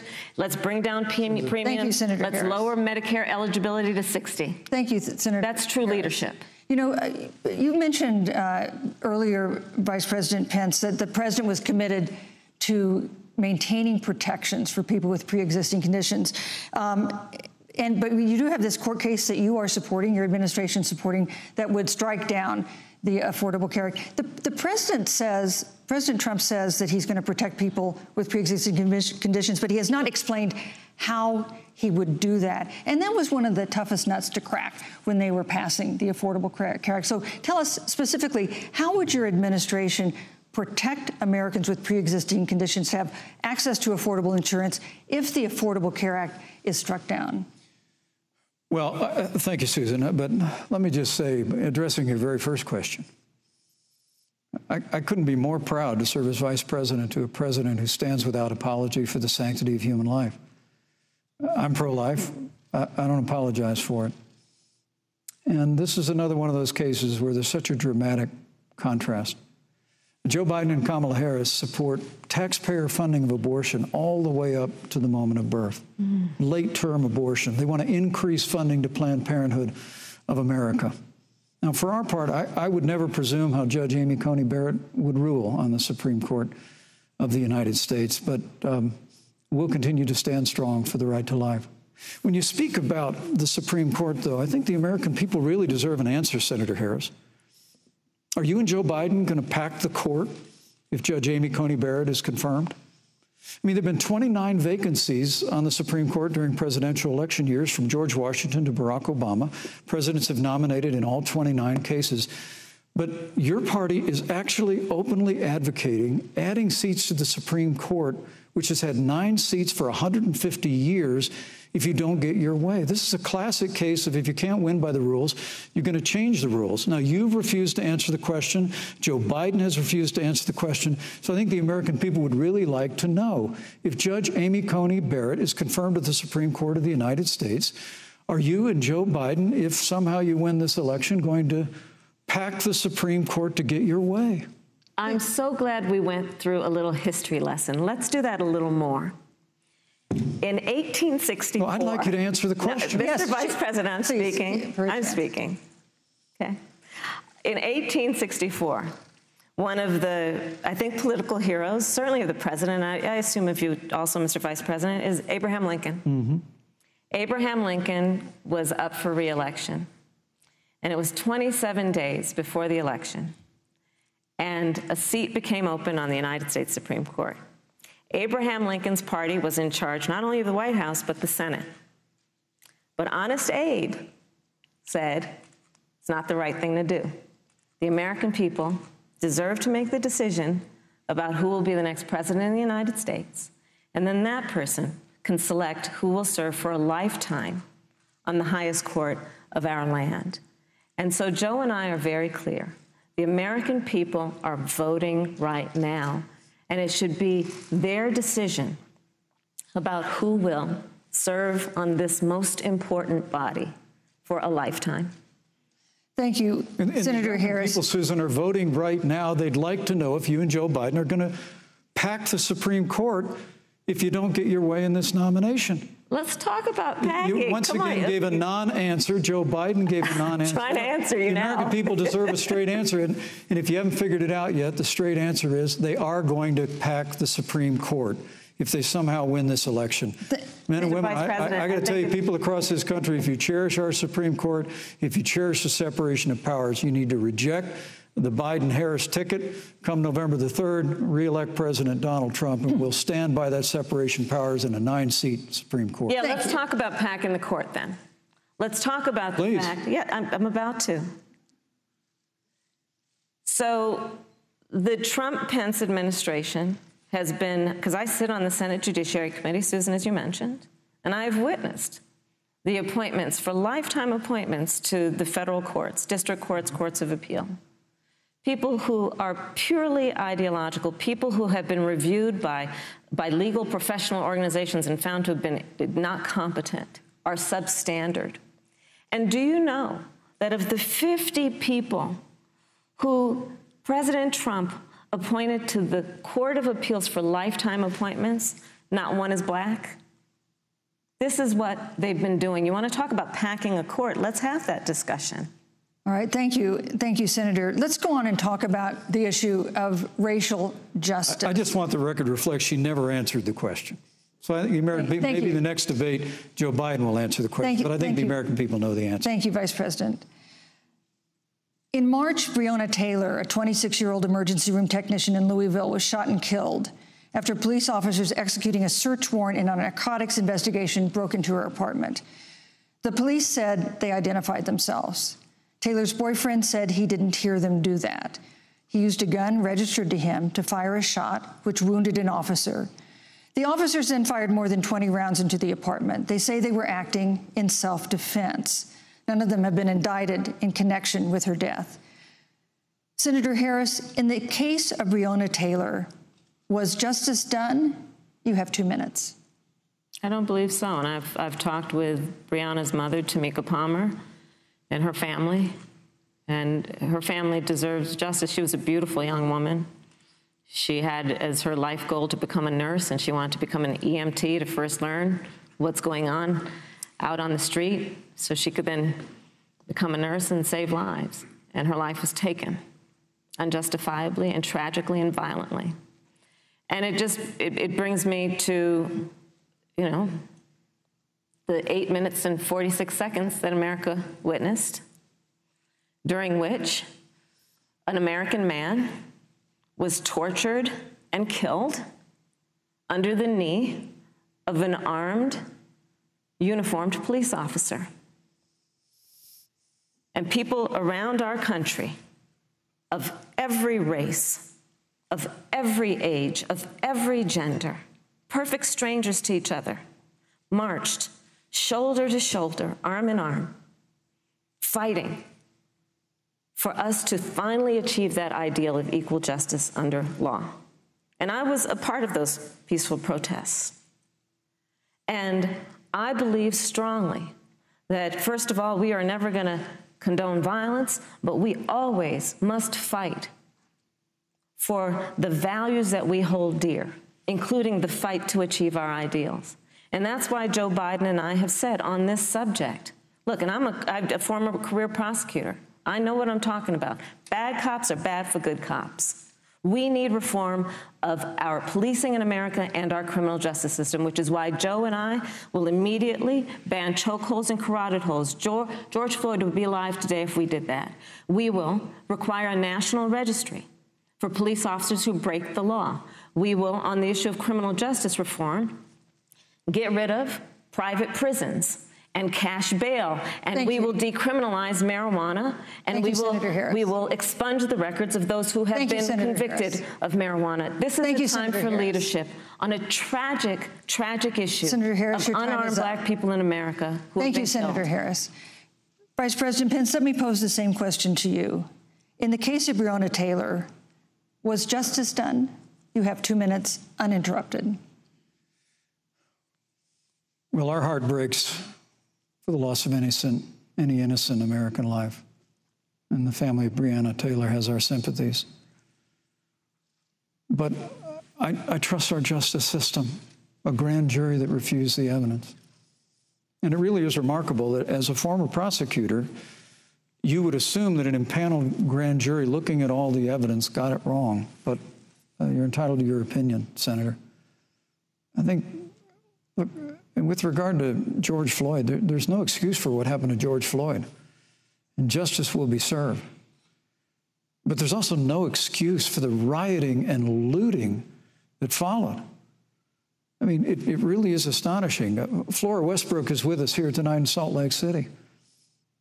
Just a few weeks ago, I stood at what used to be her salon. It was burned to the ground by rioters and looters. And Flora is still trying to put her life back together. And I must tell you, this presumption that you hear consistently from Joe Biden and Kamala Harris, that America is systemically racist, and that, as Joe Biden said, that he believes that law enforcement has an implicit bias against minorities, is a great insult to the men and women who serve in law enforcement. And I want everyone to know, who puts on the uniform of law enforcement every day, that President Trump and I stand with you. And it is remarkable that when Senator Tim Scott tried to pass a police reform bill, brought together a group of Republicans and Democrats, Senator Harris, you got up and walked out of the room. And then you filibustered Senator Tim Scott's bill on the Senate floor that would have provided new accountability, new resources. Look, we don't have to choose between supporting law enforcement, improving public safety, and supporting our African-American neighbors and all of our minorities. Under President Trump's leadership, we'll always stand with law enforcement, and we'll do what we've done from day one, and that is improve the lives of African Americans. Record unemployment, record investments in education, and we'll fight for school choice for all of our minorities. Thank you, Vice President. I'd like to respond. Senator Harris. I will not sit here and be lectured by the Vice President on what it means to enforce the laws of our country. I am the only one on this stage who has personally prosecuted everything from child sexual assault to homicide. I'm the only one on this stage who has prosecuted the big banks for taking advantage of America's homeowners. I'm the only one on this stage who prosecuted for-profit colleges for taking advantage of our veterans. And the reality of this is that we are talking about an election in 27 days, where last week the President of the United States took a debate stage in front of 70 million Americans and refused to condemn white supremacists. Not true. And not true. It wasn't like he didn't have a chance. He didn't do it, and then he doubled down. And then he said, when pressed, stand back, stand by. And this is a part of a pattern of Donald Trump's. He called Mexicans rapists and criminals. He instituted as his first act a Muslim ban. He, on the issue of Charlottesville, where people were peacefully protesting the need for racial justice, where a young woman was killed. And on the other side, there were neo-Nazis carrying tiki torches, shouting racial epithets, anti-Semitic slurs. And Donald Trump, when asked about it, said there were fine people on both sides. This is who we have as the President of the United States. And America, you deserve better. Joe Biden will be a president who brings our country together. Senator Harris. And recognizes the beauty in our diversity and the fact that we all have so much more in common than what separates us. Vice President Pence, let me give you a minute to respond. Thank you, Susan. I appreciate that very much. You know, I think this is one of the things that makes people dislike the media so much in this country, Susan, is that you selectively edit, just like Senator Harris did, comments that President Trump and I and others on our side of the aisle make. I mean, Senator Harris conveniently omitted, after the president made comments about people on either side of the debate over monuments, he condemned the KKK, neo-Nazis, and white supremacists, and has done so repeatedly. You're concerned that he doesn't condemn neo-Nazis. President Trump has Jewish grandchildren. His daughter and son-in-law are Jewish. This is a president who respects and cherishes all of the American people. But you talk about having personally prosecuted. I'm glad you brought up your record, Senator. Thank you. I really need to make this point. When you were DA in San Francisco, when you left office, African Americans were 19 times more likely to be prosecuted for minor drug offenses than whites and Hispanics. When you were Attorney General of California, you increased the disproportionate incarceration of blacks in California. You did nothing on criminal justice reform in California. You didn't lift a finger to pass the First Step Act on Capitol Hill. I mean, the reality is your record speaks for itself. President Trump and I have fought for criminal justice reform. Thank you, Vice President We fought Pence. for educational choice and opportunities for African Americans, all of our Thank you, minorities. sir. And we'll do it for 4 Thank you. You know, there is no more important issue than the final issue that we're going to talk about tonight, and that is the issue of the election itself. Susan, he attacked my record. I would like an opportunity to respond. Let me give you 30 seconds because we're running out of time. I appreciate that. First of all, having served as the Attorney General of the state of California, the work that I did is a model of what our nation needs to do, and we will be able to do under a Joe Biden presidency. Our agenda includes what this administration has failed to do. It will be about not only instituting a ban on chokeholds and carotid holes. Thank you. Not only. Thank you, Senator. I would like to go through. These are points that you made earlier in the hour, and I want to talk about the election itself before we have to. But I want to talk about the connection between what Joe and I will do and my record, which includes I was the first statewide officer to institute a requirement that my agents would wear body cameras and keep them on full time. We were the first to initiate a requirement that there would be a training for law enforcement on implicit bias because, yes, Joe Biden and I recognize that implicit bias does exist, Mr. Vice President, contrary to what you may believe. We did the work of instituting reforms that were about investing in reentry. This is the work that we have done and the work we will do going forward. And again, I will not be lectured by the Vice President on our record of what we have done in terms of law enforcement and keeping our communities safe and a commitment to reforming the criminal justice system of America. Thank you, Senator Harris. And I'd like to pose I'd like you to respond first to the question on our final topic, the election itself. President Trump has several times refused to commit himself to a peaceful transfer of power after the election. If your ticket wins and President Trump refuses to accept a peaceful transfer of power, what steps would you and Vice President Biden then take? What would happen next? You have 2 minutes. So I'll tell you, Joe and I are, I think, particularly proud of the coalition that we've built around our campaign. We probably have one of the broadest coalitions of folks that you've ever seen in a presidential race. Of course, we have the support of Democrats, but also independents and Republicans. In fact, 7 members of President George W. Bush's cabinet are supporting our ticket. We have the support of Colin Powell, Cindy McCain, John Kasich, over 500 generals, retired generals, and former national security experts and advisors are supporting our campaign. And I believe they are doing that because they know that Joe Biden has a deep, deep-seated commitment to fight for our democracy and to fight for the integrity of our democracy and to bring integrity back to the White House. And so we believe in the American people. We believe in our democracy. And here's what I'd like to say to everybody. Vote. Please vote. Vote early. Come up with a plan to vote. Go to iwillvote.com. You can also go to joebiden.com. We have it within our power in these next 27 days to make the decision about what will be the course of our country for the next 4 years. And it is within our power, and if we use our vote and we use our voice, we will win. And we will not let anyone subvert our democracy with what Donald Trump has been doing, as he did on the debate stage last week, when again in front of 70 million people, he openly attempted to suppress the vote. Joe Biden, on the other hand, on that same debate stage, because clearly Donald Trump doesn't think he can run on a record because it's a failed record, Joe Biden on that stage said, hey, just please vote. So I'll repeat what Joe said. Please vote. Thank you, Senator. Vice President Pence, President Trump has several times refused to commit himself to a peaceful transfer of power after the election. If Vice President Biden is declared the winner and President Trump refuses to accept a peaceful transfer of power, what would be your role and responsibility as vice president? What would you personally do? You have 2 minutes.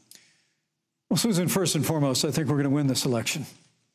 Because while Joe Biden and Kamala Harris rattle off a long litany of the establishment in Washington, D.C., an establishment that Joe Biden's been a part of for 47 years, President Donald Trump has launched a movement of everyday Americans from every walk of life And I have every confidence that those same Americans that delivered that historic victory in 2016, they see this president's record where we rebuild our military, we revived our economy through tax cuts and rolling back regulation, fighting for fair trade, unleashing American energy.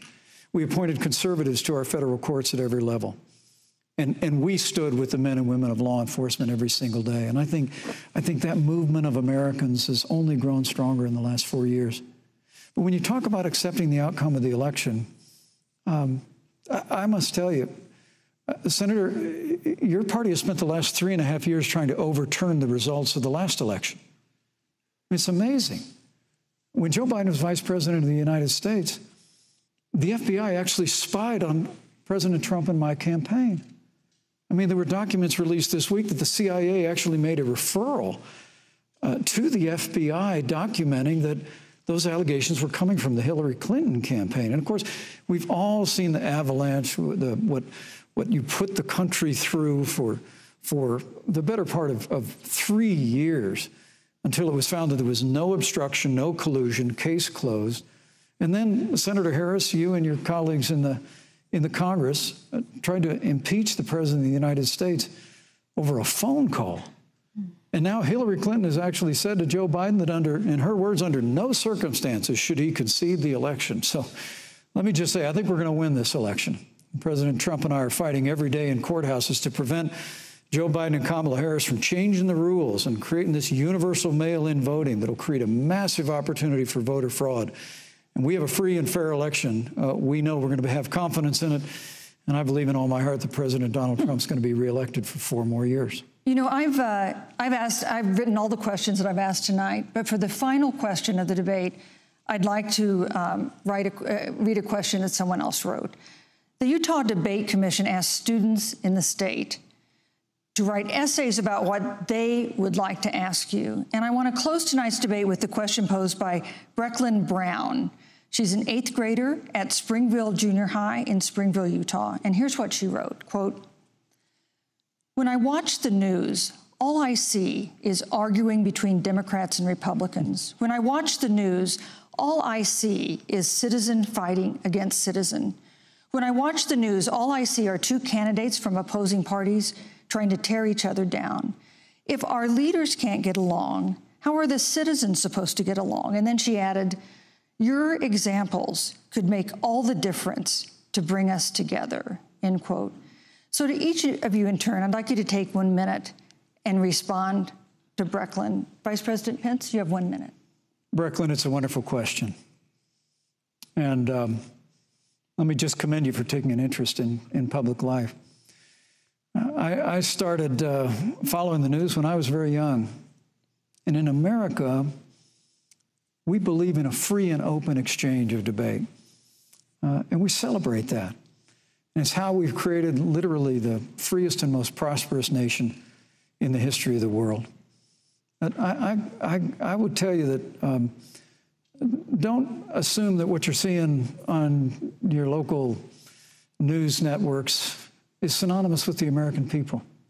You know, I look at the relationship between Justice Ruth Bader Ginsburg, the late justice who we just lost from the Supreme Court, and the late Justice Antonin Scalia.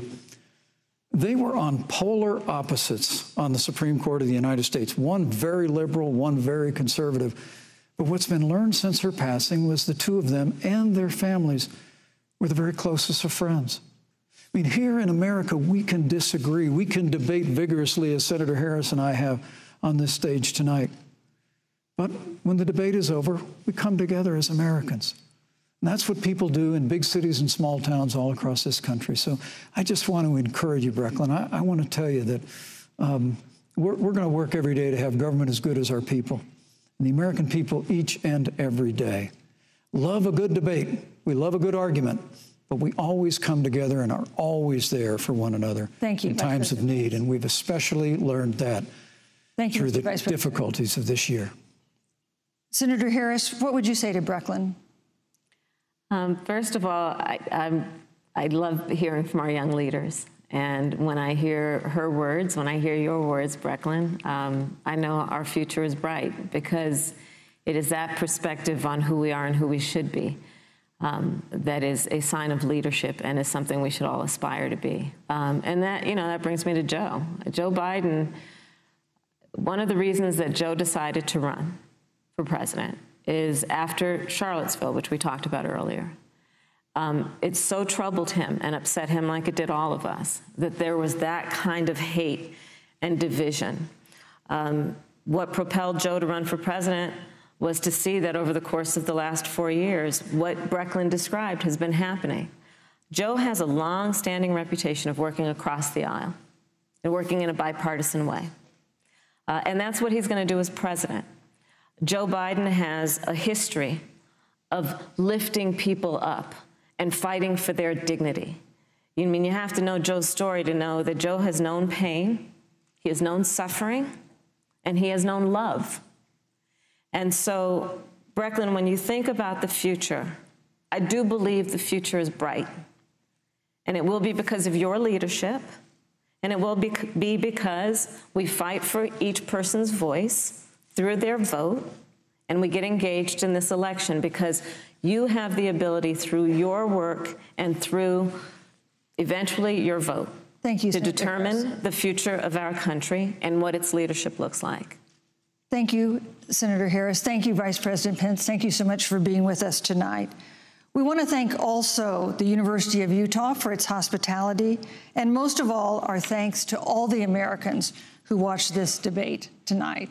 Again, our best wishes for a quick recovery to President Trump, the First Lady, and everyone who is battling COVID-19. The second presidential debate is next week on October 15th, a town hall-style debate in Miami. We hope you'll join us then. Good evening.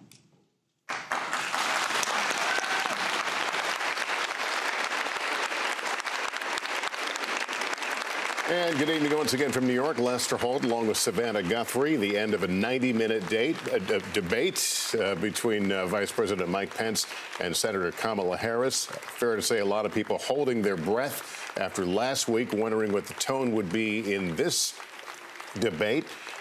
Largely civil, Savannah Guthrie. It's not without its moments, but we certainly got a chance this time to hear from both of them and take a measure. And the question perhaps right now, not who won or lost, but who did what they had to do under the circumstances. Well, tonight we had a debate as opposed to a debacle. And for that, I think a lot of Americans are breathing a sigh of relief. A lot of different topics covered. And it was mostly civil. There was some back and forth, but substance was discussed. COVID was discussed, the Supreme Court, a lot of talk about manufacturing and jobs. There's a real tell that this battleground, this campaign is being fought in the industrial Midwest. I want to bring in Chuck Todd. Chuck, as you watched tonight, and Lester's question is spot on, who did what they had to do? And did they both do what they had to do? Well, I don't mean to do a cop-out here, but that's where I was going to land, is you could tell they both sort of had a game plan, and I think they both executed their game plan. The question is whether it's going to move the needle at all. I mean, if you want to get into, I thought Kamala Harris got off to a little bit of a slow start, but I thought she really got her sea legs, got comfortable, and got strong. And look, Mike Pence did a lot of evading and deflection. He was dealt a tough hand, as we said at the beginning, with the virus and where things are. And look, I think there are some in the Trump campaign who are going to be pleased with how he deflected and how he evaded. But there are going to be some people who are frustrated about the constant amount of time that Mike Pence avoided answering a direct question. Now, there is a direct question issue for Kamala Harris and Joe Biden. It is one that they seem to not want to deal with, which is the Supreme Court question about expanding it. But that was one thing that jumped out at me at this debate was, again, it was clear that was Mike Pence's plan. Deflect some of these attacks. Don't get bogged down in the details. But I wonder if the evasion started to wear thin with some viewers. Let me go to Andrea Mitchell. I know you were feverishly taking notes through all of this. What stood out to you, Andrea? Well, I think that Kamala Harris really did warm up and hit her points on white supremacy, on climate, certainly on COVID, pre-existing conditions. She managed to get through and speak directly to the camera and was a very effective debater. Mike Pence was effective in defending President Trump and dodging the questions, an artful dodge, if you will, because he didn't respond to the failures of the coronavirus task force that he leads, which have been very well documented by insiders, by the audio tapes from Bob Woodward. He basically said that, accused her of attacking the American people for their response to the pandemic. But, you know, if you are a supporter of the Trump-Pence agenda, you believe that he did a very good job, and he certainly filled the time and got a lot more time by talking over the time limits. And Susan Page, I think, did a really good job of trying to hold them to a format. Chuck, I also thought that Mike Pence, landed some punches, but unlike his boss, did it with a velvet glove. So that, it was a different style, but he certainly took it to the Biden-Harris team. No, I agree, and that's what he does well, and it's when he was at his most effective. It was in fact, he was very effective at almost avoiding a question, avoiding a response, and then just going right back on offense, trying to land a policy hit. So, look, I agree with that. I think he did best when he was talking about Biden's record. Where he struggled is when he was having to defend the Trump record, and I think that was, and I think with Kamala Harris, I would argue that I think she struggled at times trying to defend some of Biden's record or defend the ticket. She was obviously much more comfortable prosecuting a case against the Trump administration. I'll tell you, one of the things that struck me, I felt like the coronavirus, a lot of the talking points were left on the table, given especially what we have seen over the last 4 or 5 days involving the president. I don't know if anybody else... Lester, I had a feeling that I felt like there was a little bit of eggshell walking on that. I think that because of how personal it is, I noticed that too. And this was part of me that thought, you know what, they don't want to go there right now. But I also thought, Lester, that there have been so many things said by the president in the video tonight, in the video when he first came back, not wearing a mask. I was surprised that the whole issue of masks didn't come up, because the vice president talked about mandates, but it's the advice of their own public health officials and their refusal to wear masks and all the things that they've been justly criticized for, him taking off the mask when he first came back to the White House. I was surprised that that did not come up and that she didn't score on those points. Let me bring in Casey Hunt, who, of course, covers Capitol Hill for us. I heard Nancy Pelosi, the House Speaker, say she had texted some encouragement to Kamala Harris before the debate and then said, health care, health care, health care. That is clearly the terrain that the Democrats want to run on, and Kamala Harris certainly brought it up at every available opportunity. She did, Savannah, and that was one of her most direct lines, looking into the camera and saying, they're coming for you, talking about people's health care and what they are relying on now, especially in a pandemic where if, in fact, they were to lose coverage from pre-existing conditions, so many people would suddenly have the pre-existing condition of having had COVID in the past. But, one thing that stuck out to me, Savannah, and as I was listening to the conversation is, Kamala Harris, with a smile, pushed back on Mike Pence's repeated talking over time and interrupting her. She was sort of very deft and careful to when she said, hey, you're interrupting me, it's my turn to speak.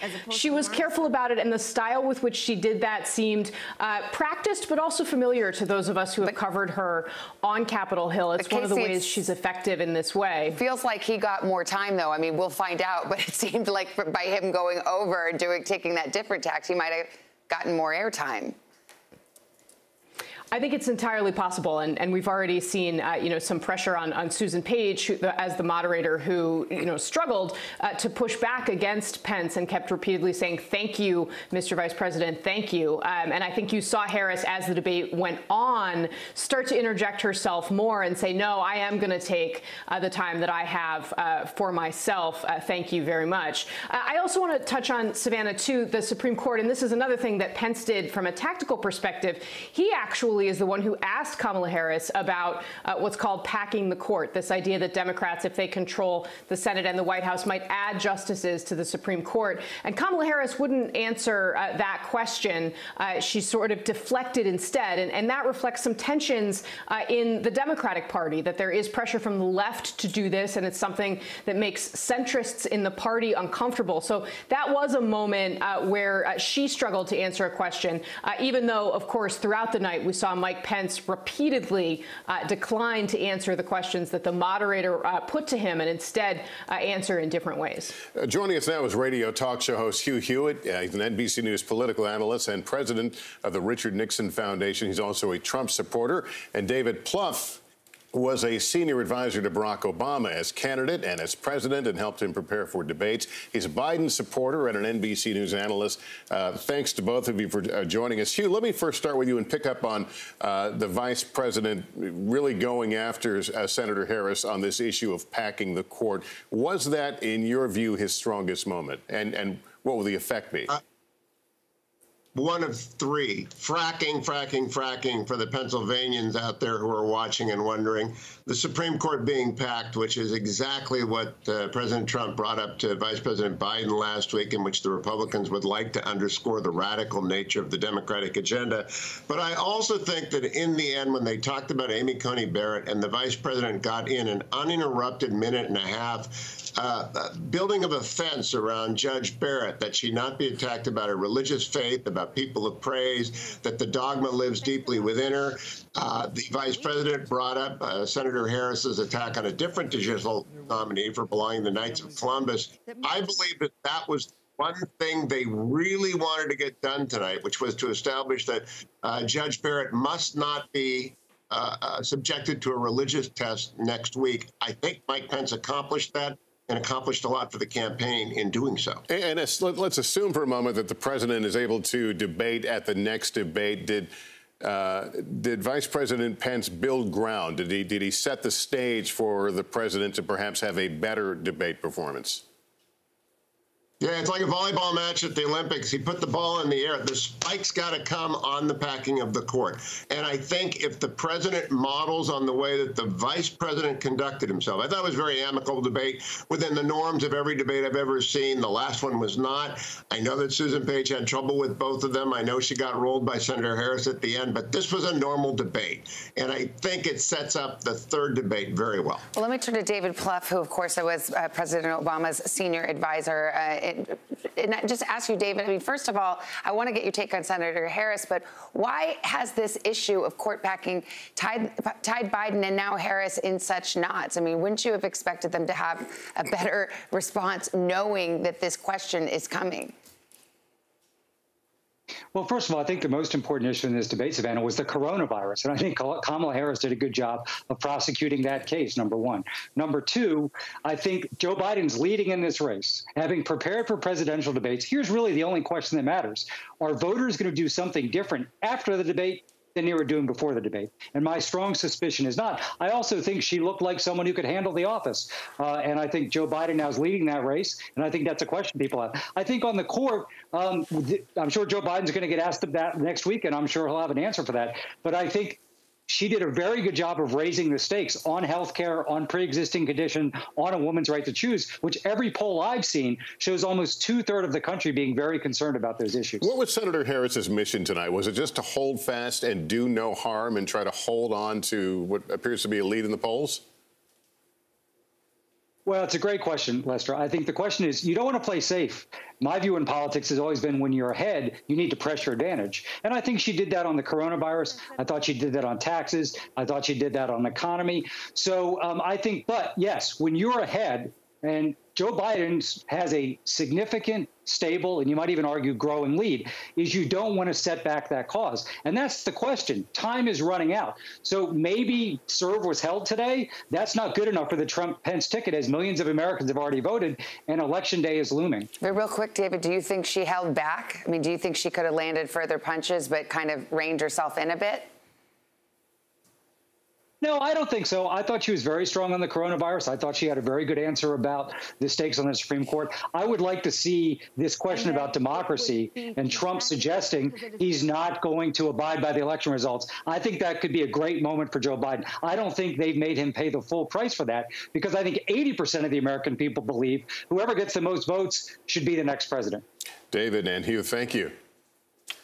Let's go to Chief White House Correspondent Hallie Jackson, who's in Washington. Hallie, we heard from the president, I know, earlier before the debate. We know he likes to tweet during the debate. What have you heard from the White House tonight? You know, he tweeted some, Savannah, not as much as what we saw during the vice presidential debate back in 2016 when he was essentially live tweeting it. But we know the president was, at least from his Twitter account, engaged, as he is, of course, isolated in the residence because of his coronavirus diagnosis. Something that, as Lester points out, had been hanging heavy as this backdrop over the debate, but it didn't seem to be front and center as a focus as much as I think some people thought it might have been. What's interesting is Senator Harris really working to, as we've talked about, prosecute the case against not Mike Pence, but against Donald Trump. In many ways, she was speaking past Pence, at President Trump, and to the American people. You saw her implement that strategy that Joe Biden did last time around, where she turned to the camera, she's doing it there, talked right to Americans, tried to make her case on things like health care, but largely going after the president's leadership on a variety of issues, going after, for example, the president's transparency, focusing on Donald Trump far more than Mike Pence. For his part, what was interesting was the vice president ticking some of the boxes that President Trump did not last week when it came to issues that are critically important in some of these battleground states, like NAFTA, for example, things in the industrial Midwest, like jobs, the economy, the fight against China as well. These are key talking points for the vice president, and that is what he stuck on today, Savannah. All right, we're going to take a quick break here. We'll be back in a moment with more analysis. Stay with us.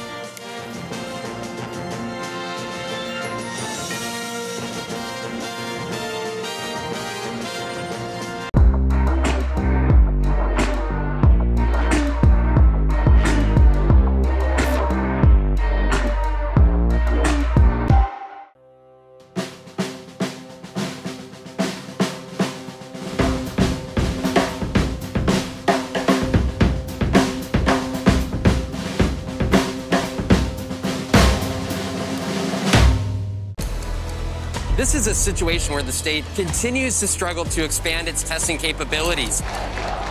Protesters feel that they need to come out in full force and support their community because they feel like they're not getting that support from the Portland police.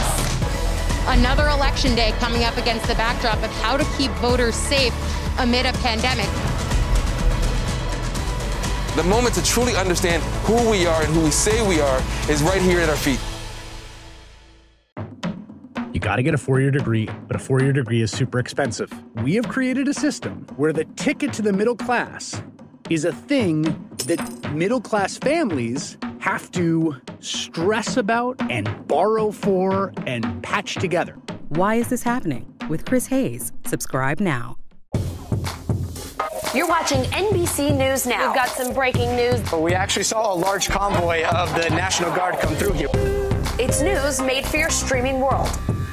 Live weekdays starting at 6 a.m. Eastern. This morning across the country, what the new normal for schools will look like. Many teachers left making tough choices between the job they love and their family. What am I going to decide? Take care of my children or have a job? That's an impossible decision. You're creating a little community school. This is a moment we can just develop ourselves and develop our community. Let's turn it over to students. How do they really feel about returning to school? What I miss is my teachers. They are resilient. A surge in coronavirus infections. Developments on several fronts. The story. Tonight, the U.S. shattering the record for most COVID cases in a single day. From every angle. What's your level of concern that the kids who have been told they're going to be home indefinitely won't be able to catch up? On the ground. Do you have faith that this is going to bring about change soon? And in depth. Here in Portland, more protests expected tonight. Do you think that police in this country are under attack? NBC Nightly News with Lester Holt. The news business is dynamic and probably has never been more important. With all that we're facing, I am so proud to bring the perspective of a Black woman, a daughter of immigrants, the wife and mother of a husband and kids who sadly are more vulnerable to police violence because of their color, a proud nerd and a representative of the emerging America to cable TV news. I hope the great Gwen Ifill and my mom, Philomena Carol Lamina, will look down from heaven and be proud. This year's election is going to be a little different. Instead of one election day, we now have a voting season. That special time of year when polls can open weeks before Election Day. When your mailbox can become a voting booth. When how you vote is just as important as who you vote for. How, when, and where to cast your ballot depends on your state. 'Tis the season to be prepared. This year, plan your vote.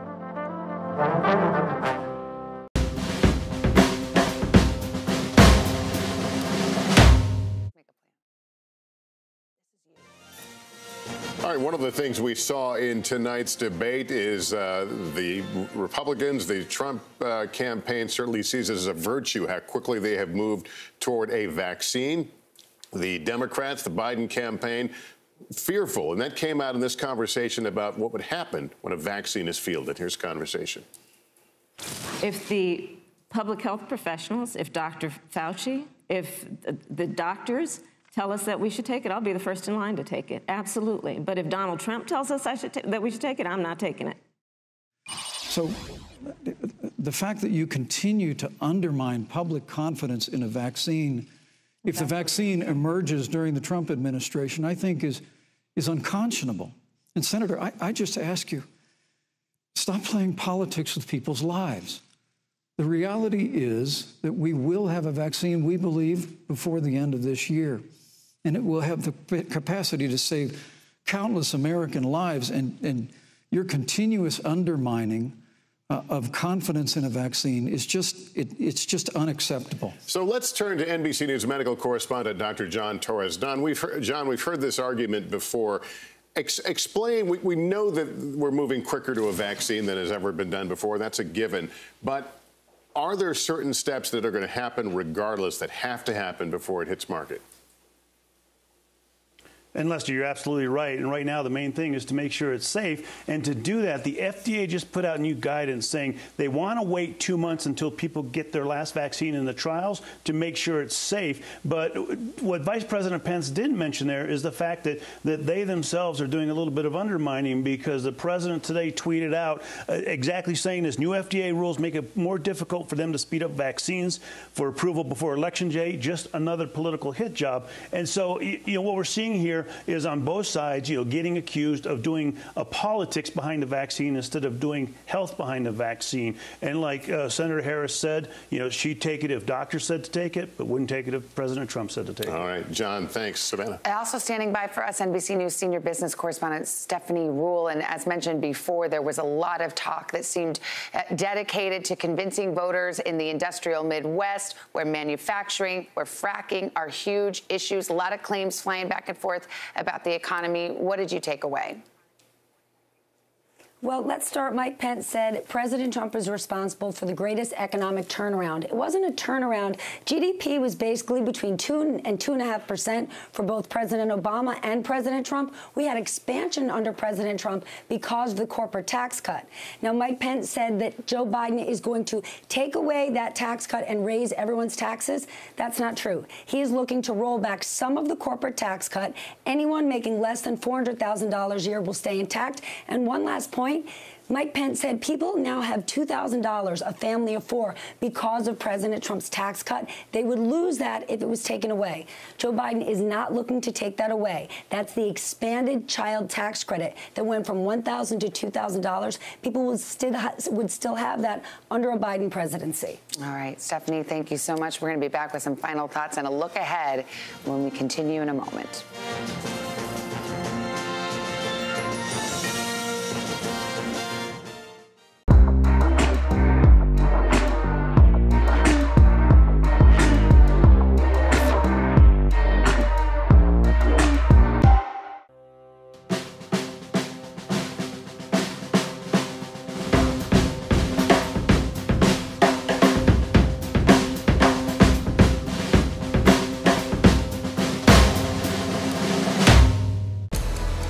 This is a situation where the state continues to struggle to expand its testing capabilities.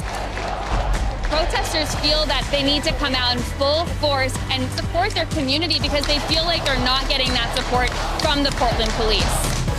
Another election day coming up against the backdrop of how to keep voters safe amid a pandemic. The moment to truly understand who we are and who we say we are is right here at our feet. You got to get a four-year degree, but a four-year degree is super expensive. We have created a system where the ticket to the middle class is a thing that middle-class families have to stress about and borrow for and patch together. Why is this happening? With Chris Hayes. Subscribe now. You're watching NBC News Now. We've got some breaking news. We actually saw a large convoy of the National Guard come through here. It's news made for your streaming world. Live weekdays starting at 6 a.m. Eastern. This morning across the country, what the new normal for schools will look like. Many teachers left making tough choices between the job they love and their family. What am I going to decide? Take care of my children or have a job? That's an impossible decision. You're creating a little community school. This is a moment we can just develop ourselves and develop our community. Let's turn it over to students. How do they really feel about returning to school? What I miss is my teachers. They are resilient. A surge in coronavirus infection. New developments on several fronts. The story. Tonight, the U.S. shattering the record for most COVID cases in a single day. From every angle. What's your level of concern that the kids who have been told they're going to be home indefinitely won't be able to catch up? On the ground. Do you have faith that this is going to bring about change soon? And in depth. Here in Portland, more protests expected tonight. Do you think that police in this country are under attack? NBC Nightly News with Lester Holt. The news business is dynamic and probably has never been more important. With all that we're facing, I am so proud to bring the perspective of a Black woman, a daughter of immigrants, the wife and mother of a husband and kids who sadly are more vulnerable to police violence because of their color, a proud nerd, and a representative of the emerging America to cable TV news. I hope the great Gwen Ifill and my mom, Philomena Carolamina, will look down from heaven and be proud. This year's election is going to be a little different. Instead of one election day, we now have a voting season. That special time of year when polls can open weeks before Election Day. When your mailbox can become a voting booth. When how you vote is just as important as who you vote for. How, when, and where to cast your ballot depends on your state. 'Tis the season to be prepared. This year, plan your vote.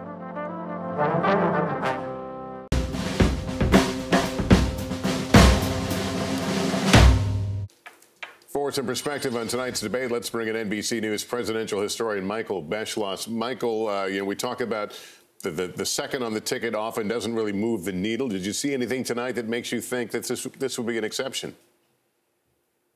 Well, I think it's almost the dog that did not bark, because if history tells us anything, Lester, the central question tonight was, does Kamala Harris, the candidate we haven't known, facing the biggest audience of her life, did she look and sound like a plausible president and vice president? The answer, at least from my point of view, she sure did. She passed that test. As for Mike Pence, people know him. He kept interrupting his moderator, a woman, and his opponent, a woman. Some may feel that showed lack of respect. Yeah, that'll be something we'll see play out in the next day or two. Right, but again, let's end as we started. I think a big sigh of relief that it was just, in the realm of normal for a presidential or vice presidential debate. That concludes our coverage. A full calendar ahead. Of course, next Thursday, another presidential debate between Donald Trump and Joe Biden in Miami. For all of us at NBC News, thank you for joining us. Good night, everybody.